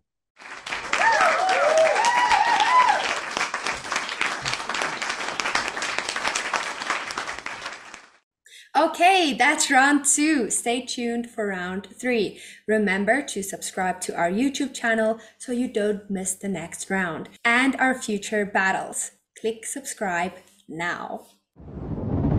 Lesson Showdown. Are you ready for round 3? Here are the topics that you can choose from to make a video lesson about. Judge Gideon, can you give us your 2 topics? Here are my 2 topics. Number 1, terrible T, how to pronounce the letter T in English. Number 2, email English, beyond dear and sincerely. Judge Fluency MC, are you ready to give us your topics? I'm ready. So my 2 topics are construction vocabulary and never use double negatives. How to understand double negation. I think I'm going to go with the double negative one. I think that's something I can do the most interesting work on in a short time period. I was hoping there'd be something on tenses there, because I've been doing a lot of work on that recently, but unfortunately not. But I'll go with double negatives. Is there another reason why you chose this topic? Well, I think Geoff would be very good at these, the first one on the T's. I don't know if that's what he'll choose, but I definitely think he'd do a better job than me on that. So I'd rather leave that to him. Okay, well, Geoff, question is, what topic do you choose? I guess I'll pick the T's. I'll do the T's. I've talked about it a lot, but that's fine. I can do another video on T's sounds. That's fine. Since it has been insinuated that you might. I dabble. It was between the T's and the construction. But I think, because I'd like to do also something I can direct students to, and most of the students who come to my channel are already kind of focusing on the pronunciation aspect. So I feel like in terms of what's most beneficial in the long run, I feel like the T video is probably going to have achieve more goals for everybody. Great. Now remember, you have 4 hours to send us your video file. We've given you the address to send the file to. The video should be about 10 minutes long. It must be your original work. You can use visual aids, but they must be created by you. No prepared material. Points will be awarded for creativity, clarity, accuracy, and effectiveness in teaching the topic. Now let's see who can make the best video lesson. Good luck!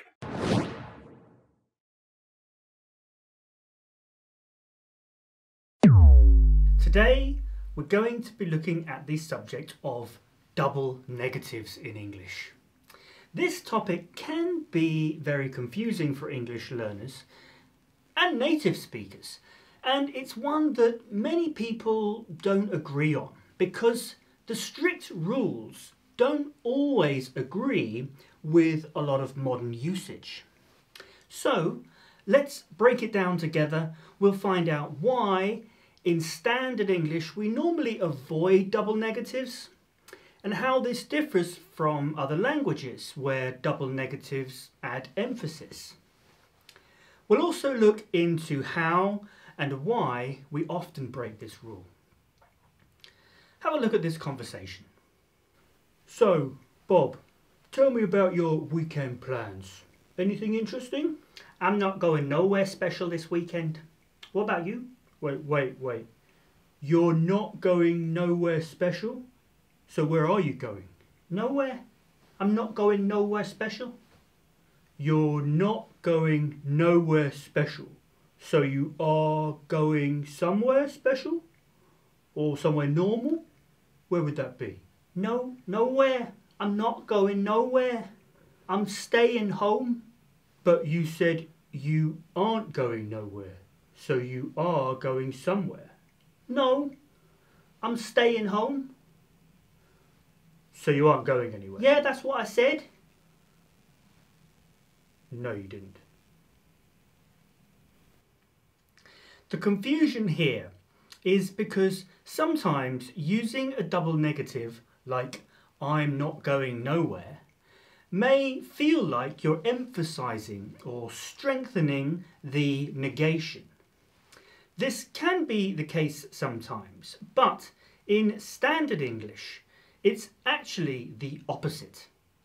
If you aren't going nowhere, then you are going somewhere. The two negatives cancel each other out.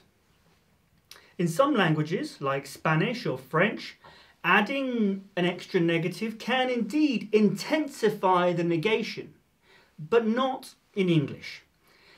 At least not in standard English.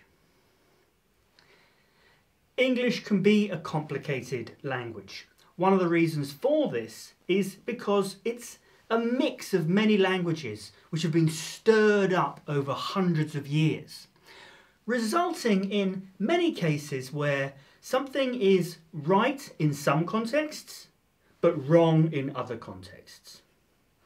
Double negatives are one of those things.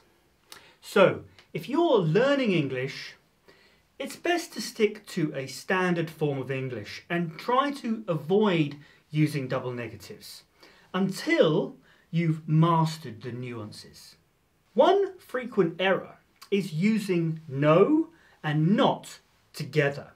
Like saying, I don't have no money. We use a lot of contractions in English, so remember that don't already contains not. So it should be, I don't have any money. To avoid using double negatives, you can expand your vocabulary and incorporate words like any, anybody, anyone, and anything into your sentences. These words make it easier to express negation without falling into the double negative trap. For instance, instead of saying, I don't know nobody here, you can say, I don't know anybody here.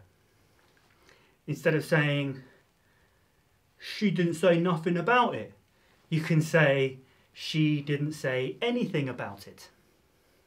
Instead of saying, they won't let you in without no ID, you can say, they won't let you in without any ID.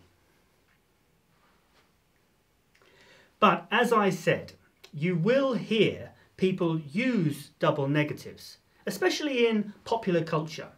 The Rolling Stones sang, "I can't get no satisfaction." Shakespeare wrote, "And that no woman has, nor never none shall be." And Lady Gaga sang, "I'm not nothing without a steady hand. I'm not nothing unless I know I can," or something like that. So these examples show, while double negatives may not be standard, they do have a place in the language, especially in creative expression. So in all the examples we've looked at so far, we've seen how using a double negative to emphasize a negation is not something we should do in standard English. But we don't never use double negatives in standard English. In fact, I just used one there. We don't never use double negatives. But this is a little different. I'm not using the double negative to emphasize the negation, but to reduce the positive meaning to less than what may be expected. Another example would be, I don't never go to the gym. This doesn't mean I always go to the gym, but rather I rarely or hardly go to the gym. So it's all about context and tone. I'll say that sentence again a couple of times and listen to the difference in tone between them and see how the meaning is completely different. I don't never go to the gym. I don't never go to the gym. The first one is sort of non-standard English where I'm emphasizing the negative aspect. But in the second one, I'm reducing the positive to almost nothing, but not quite. So I don't never go to the gym means I sometimes go to the gym. In conclusion, it's crucial to be mindful of your English proficiency level. If you're just starting out, it's best to steer clear of double negatives altogether. However, if you're more advanced, you might encounter situations where they are used, mainly in informal speech or literature, but don't use them in formal letters or a job interview. Just remember to use them carefully. Be aware of the context. So there you have it, our comprehensive exploration of double negatives in English. They can be quite tricky, but with practice and good understanding of when and when not to use them, you will master this aspect of the English language. Thanks for watching me today. Don't forget to subscribe to the channel and give this video a thumbs up, and I'll see you next time.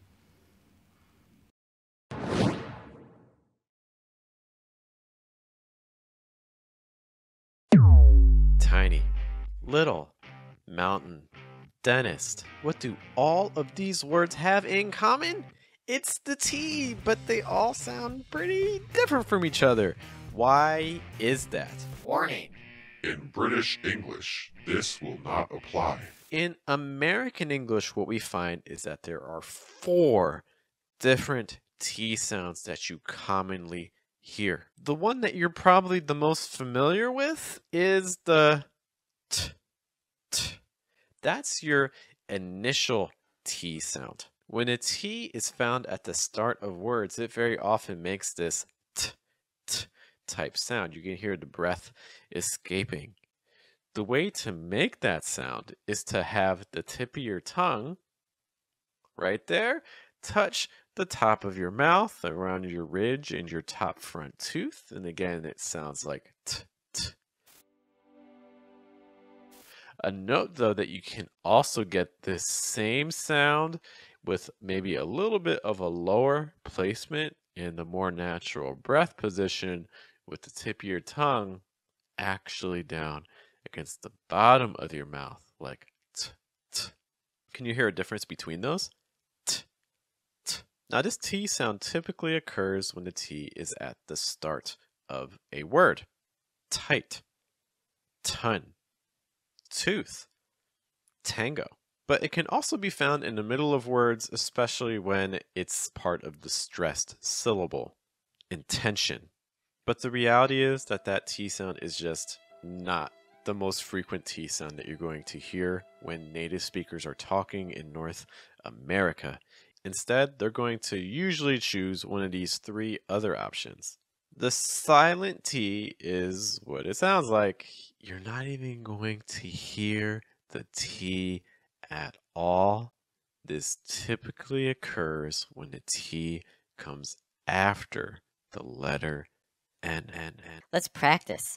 I'm going to say a word twice. The first time with a T sound, and then the second time with a silent T. Repeat after me. Center, center, center, center. Advantage, advantage, advantage, advantage.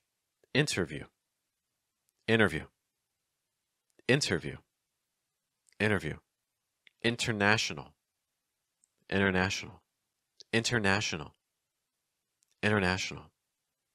Now you may be thinking to yourself, But Geoff, this T actually sounds okay if I pronounce it, like international, center, dentist. and it's true, native speakers will also pronounce it those ways as well. We're just talking about some very, very frequent alternatives that you can also start using, and it can give you a more natural sound as well. One sound that this commonly gets confused with is a held T, where essentially we block off the breath on the T sound so you don't get the T. This typically occurs when a T comes before an N sound, often at the end of a word. To demonstrate, I'm going to say a word twice. The first time is going to have a regular T. The second time, a held T. Mountain, mountain, mountain, mountain. Cotton, cotton, cotton, cotton. Eaten, eaten, eaten, eaten. Written, written, written, written.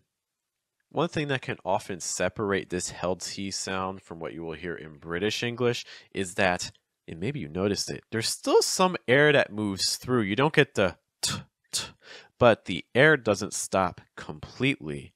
Compare. Cotton, cotton, cotton, cotton. Written, written, written, written. Mountain, mountain, mountain, mountain. Do you notice that even with the held T, you can still get movement of breath? It's just that we're not getting that t, t, t. So you don't want to block the air completely. You still want to be able to flow basically to your next vowel sound, which is that n. This is like mountain, cotton, eaten, forgotten. See how the breath is just able to keep moving. The held T sound can also occur, though, when you have a T at the end of a word. Cut, cut, cut, cut. Sit, sit, sit, sit. White, white, white, white. The held T also occurs when you have a T that comes before a consonant sound. Sit with, sit with, sit with, sit with. Batman, Batman, Batman, Batman. Dirt bike, dirt bike, dirt bike, dirt bike. But there's another T sound that may even be more frequent than these, and that is called the fast D or the flap T. Basically, what we want to do is we want to pronounce like a D sound, but very, very quickly. Because don't forget the fundamental rule of American English. We want air to keep flowing. And if you make that D sound too strong, you're going to block the breath and not get the sound you want. This fast D sound occurs when you have a vowel followed by a T followed by another vowel. Eats it, eat it, eats it, eat it, wrote it, wrote it, wrote it, wrote it, cut it, cut it, cut it, cut it. This fast D sound can also occur when a T comes before an L sound, typically a dark L. Here's a bonus tip. When you make the dark L, try experimenting with having the tip of your tongue down here against the bottom of your mouth behind your top front tooth. This might help you to get more air through.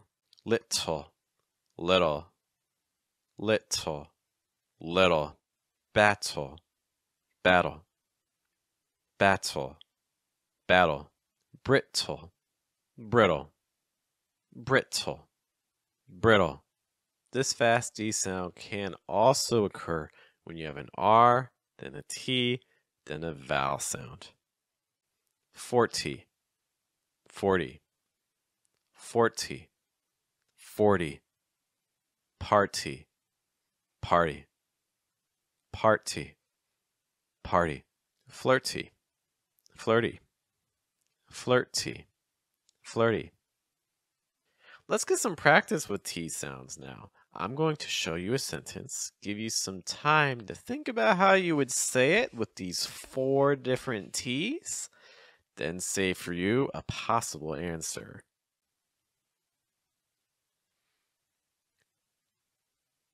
It was a little lucky he got it. It was a little lucky he got it.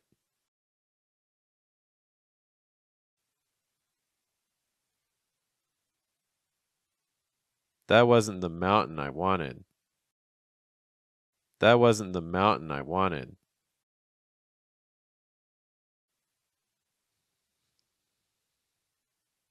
I don't know if 2 kittens are better. I don't know if 2 kittens are better.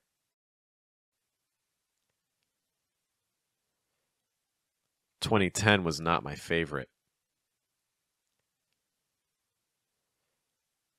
2010 was not my favorite." Which of these T sounds did you find to be the most difficult? Be sure to let us know in the comments. Okay, that's round 3. Stay tuned for the judge's final decision.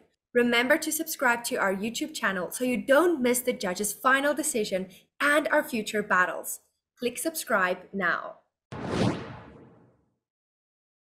Let's go to round 3. I'll start with Judge Gideon. The videos blew me away. They were great. They were really great. To do the standard video they did in 4 hours to the level of detail was extraordinary. And I'm not someone who's guessing, because I've made more than 200 videos, and I know it can take a week to do something half decent, if others consider it half decent. So the fact that they did something of such high quality in a short time absolutely blew me away. They were both great.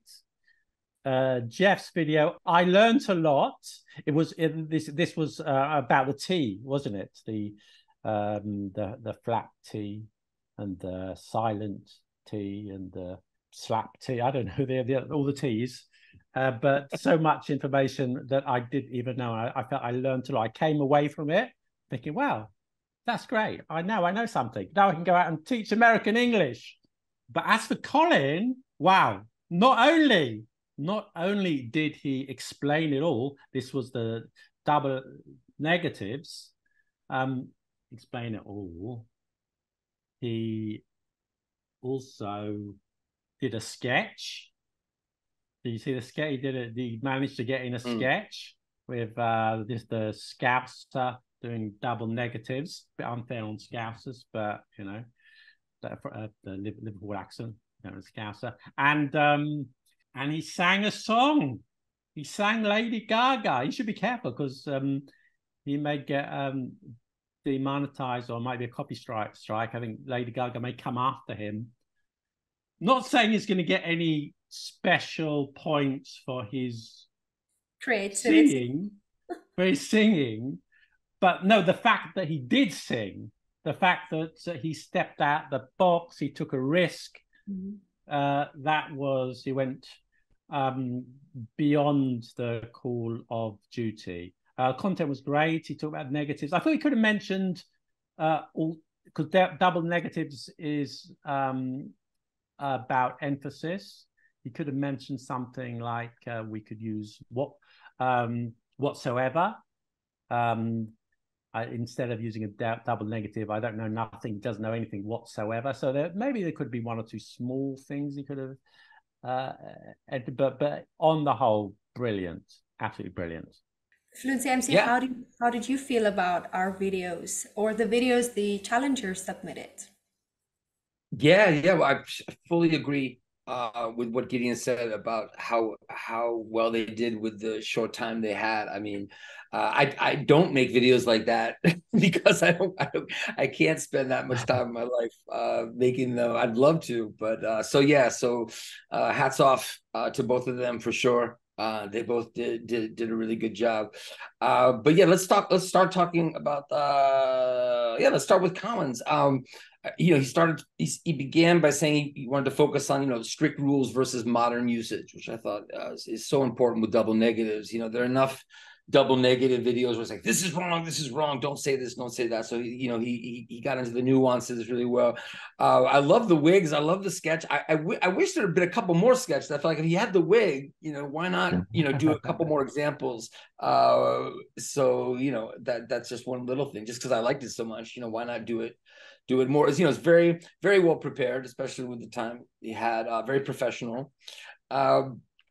And yeah, he talked about one thing I was waiting for, and I was glad it came, is the context and the tone when he's talking about the correct double negatives. I was a little worried, when he's saying there are some that are correct, and then I get what you're saying. It's like I forget the example now. It's not important, but he made that very clear. So the ways I would prove it, I feel like if you are a learner, it could get a little confusing without seeing like maybe the double negative sentences in red or crossed out or something, like, just to distinguish a little bit more with the graphics. And sometimes, he had this sort of very empty space, and I was like, and then at the top, he had like a little font of like what he was talking about. So I think maybe a little bit more with animated text, just for, more learners can see more what he's saying. I think that takes time. I think from the animated that takes a lot of time. So maybe that's something he would have done if he had more time. Yeah, I guess I should be careful not to critique on that stuff. That's true. When he's talking about, I agree with what Gideon said about talking more maybe about the emphasis, how double negatives are used. But one thing that he said that they're used in other languages for emphasis. He said gave French and Spanish as an example, but actually they're just standard. You can't make a negative sentence without using double negatives most of the time. So that was something, but I don't think he needed to really talk about other languages. If he did, then if he wanted to, he probably should have said that. The history, he was talking about the history. I guess it depends on the level. If I'm a high level learner, maybe be interested in sort of some of the things he was saying. If I were a low level learner and I just sort of wanted to practice, it was more of an explanation. I felt like maybe it could have been balanced a little bit more that way. But it was a great video. Great job, Colin. Geoff, immediately, you say it takes time, but immediately, again, maybe it's experience. Animated text graphics for Geoff is just, outstanding. So yeah, you could argue it takes time, or you could argue that he just, he's more experienced, or that, so he could do it faster, or who knows. But maybe Colin would say, oh, you're right. I don't put enough text up in my videos generally, even when I have a lot of time. I don't know. But Geoff is obviously a master of that, keeping people's attention, like the colors, it's just amazing. So both of them are very professional, but the look of Geoff's, I prefer, maybe because I've seen so many like chalk and talks, not to disparage what Colin did, but there's sort of a lot of that out there. So as a learner, I'm looking more at something like Geoff's doing. However, as a learner, I would be really into what Geoff was doing, but I might be a little confused. And not because Geoff doesn't know what he's talking about, because he knows so well what he's talking about. It really just depends on the audience. So Gideon, when you said that you learned something from it, same as me, I felt it was almost a better teacher training video than it was a video for students, unless that student is, and this is who Geoff's audience is. So that's why I think it's okay. A very high level student who can watch something like that, and see examples of the held T and the silent T and not feel overwhelmed.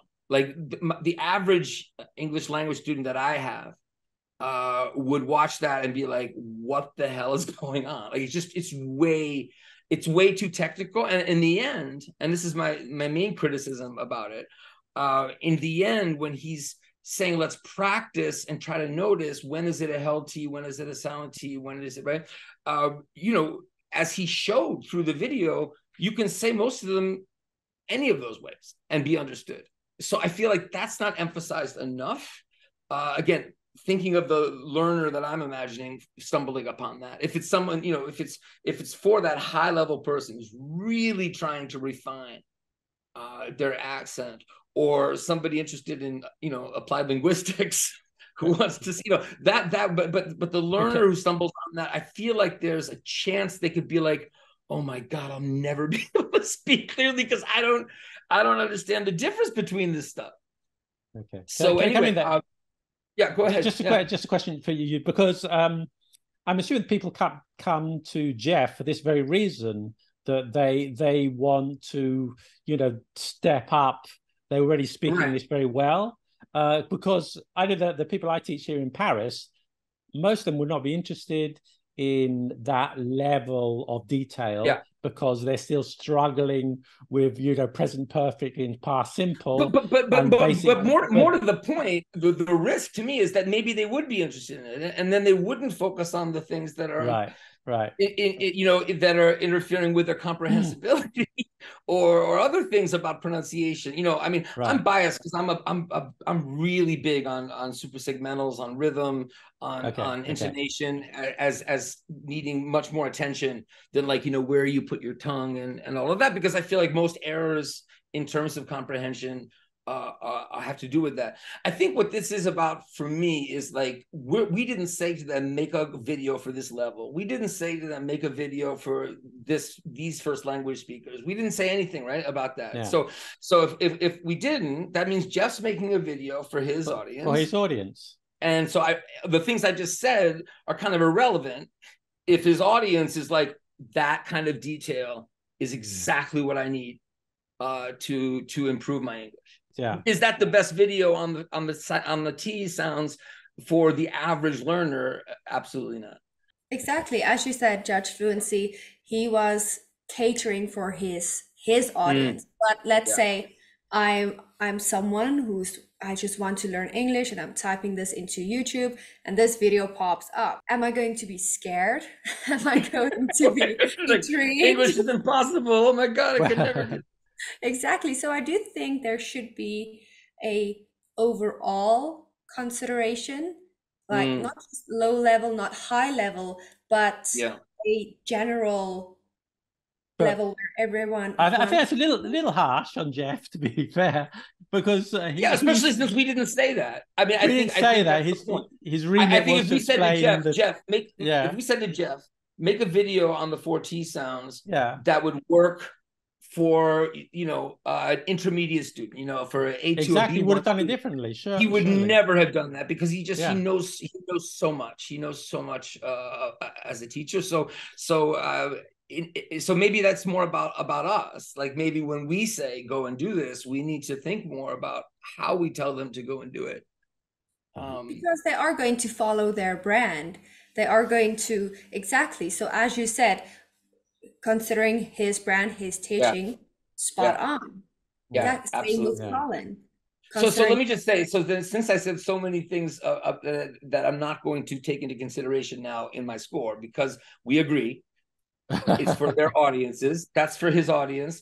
I think they would love it. I love how he did practice. I think even a little bit more practice, less explanation might have been good. But I have to even say, as good as it was, I think even a high-level student, because me as a teacher, I'm not a pronunciation guru, but I've been training teachers for years. It was a little, because it was so fast, it was a little confusing at times to follow. So I'm just imagining if you are someone with a, really trying to refine your native accent, but your English level is, I don't know, he was speaking pretty slowly though. I mean, it was great. I mean, again, if we're looking at his audience, really looking at the specifics about the tea, it was fantastic and beautiful the way he uses video. Yeah, his editing skills are something else. Yeah. So one thing I think is misleading. Maybe the only major thing I thought was misleading about what Jeff's videos, when he's talking about the fast tea, it's fast. It's not just about fast. I mean, would we ever say, put it down? I mean, it's put it down. I mean, it's because of the linking. So I think I understand he never mentions linked and connected speech. Like his thing is sounds, individual sounds. But I do feel, maybe misleading is a harsh, not the right word, but I feel like a better way to explain that is not, you can say it, you can pronounce it as a pronounced T or a fast T, or I think a lot of times the examples he's giving without explaining that it's because of linking. I mean, he does mention it, but I feel like it's not speed. I mean, I can say, put it down, put it down, put it down, but I would never, when I slow down, I would never say, put it down. It's not about fast. So I think it could be a little misleading talking about the speed, maybe a little bit more talking about how words shrink and link, as I like to say. So Judge Gideon, who takes round 3? Geoff, as I said, great. I don't have that level of expertise for the phonetics, even though I make pronunciation videos. They're more in general terms, but his level of skill in the phonetics and all the sounds and the aspirations, it was great. And I'm learning about American English as well, American pronunciation. So it was great. Learned a lot. I haven't got much to criticize because I just don't have that skill. Also, we did take into account it was made over a short period of time. So I'm going to give him 4. And Colin, great video. I said he could have mentioned something that he didn't, but I'm not going to mark him down for that, because overall, given the time constraints, even if there weren't time constraints, this was an exceptional video. It was adventurous, courageous, and he sort of put himself out there. And just because he took these risks, just because he was prepared to do something more daring and audacious with his sketches, and particularly his singing, not fantastic singing, but singing nevertheless, I'm going to give him 5. I really appreciate when someone is prepared to, risk making a fool of themselves. I make a fool of myself a lot, but I do appreciate that. So I'm giving him the extra point for that very reason. I can definitely see with more time, and again, it'd be interesting to sort of have a follow-up about the videos with them, because is it more time or is it more experience? Like would Colin say, oh, you know what, I don't use, and I haven't followed either of these guys enough to know what they usually do, and I guess I can go look at their videos more carefully, but would Colin say, oh, it's not that I didn't have enough time, I really don't think about how learners need to see more text on the screen and more differentiation with colors maybe, and I need to work on that, or if it's time. So I think with time, that video could be even better. It's a great video. I think with Geoff, I if he had more time, I don't think that video would be that different, to be honest. Like, I think he's definitely super skilled and knows what he wants to do. And like I said before, I have to be careful. Like, my score for that video would be very different if we had said to him, you know, this needs to be a very simple, practical video for his pronunciation, for, you know, to hit people even at, you know, intermediate or lower levels, that, you know, but it wasn't, we didn't say that. So he made it for his audience. Geoff's video, I would give a 4. You know, I mean, to me, like, you know, if it had talked a little bit more about suprasegmentals, if it had not been so detailed about the phonemes, but I know that's what his brand is, then maybe even a 5. I mean, his videos are really great, really, really great. I would give Colin's a 4. Colin could make that video a 5. I understand, and I agree with Gideon. I appreciate his enthusiasm, taking a risk. Still, it's a 5 video that's not quite a 5 yet to me, like the things that he would need to do to kind of make it better. But yeah, so fours for each of them. 4. Now, let's count the total points. And it is a draw. 22 to Geoff, 22 to Colin. We have come to the conclusion that the challengers are tied. So we don't have a champion for this battle. We have 2 challengers who were equally great and did a great job altogether. So the judges have decided to keep it at a tie. To everyone watching, if you'd like to join Battle English as a challenger or even a spectator, go to our website, wespeakenglish.com, Battle English, and discover what Battle Ready English looks like. Stay tuned for more Battle English. Remember to subscribe to our YouTube channel so you don't miss the next battle. Thank you to everyone who participated in this battle. We look forward to seeing you in the next one. Battle English at wespeakenglish.com. Do you agree with the judge's decision? Write a comment under this video and tell us your opinion. Learn more about Battle English at wespeakenglish.com.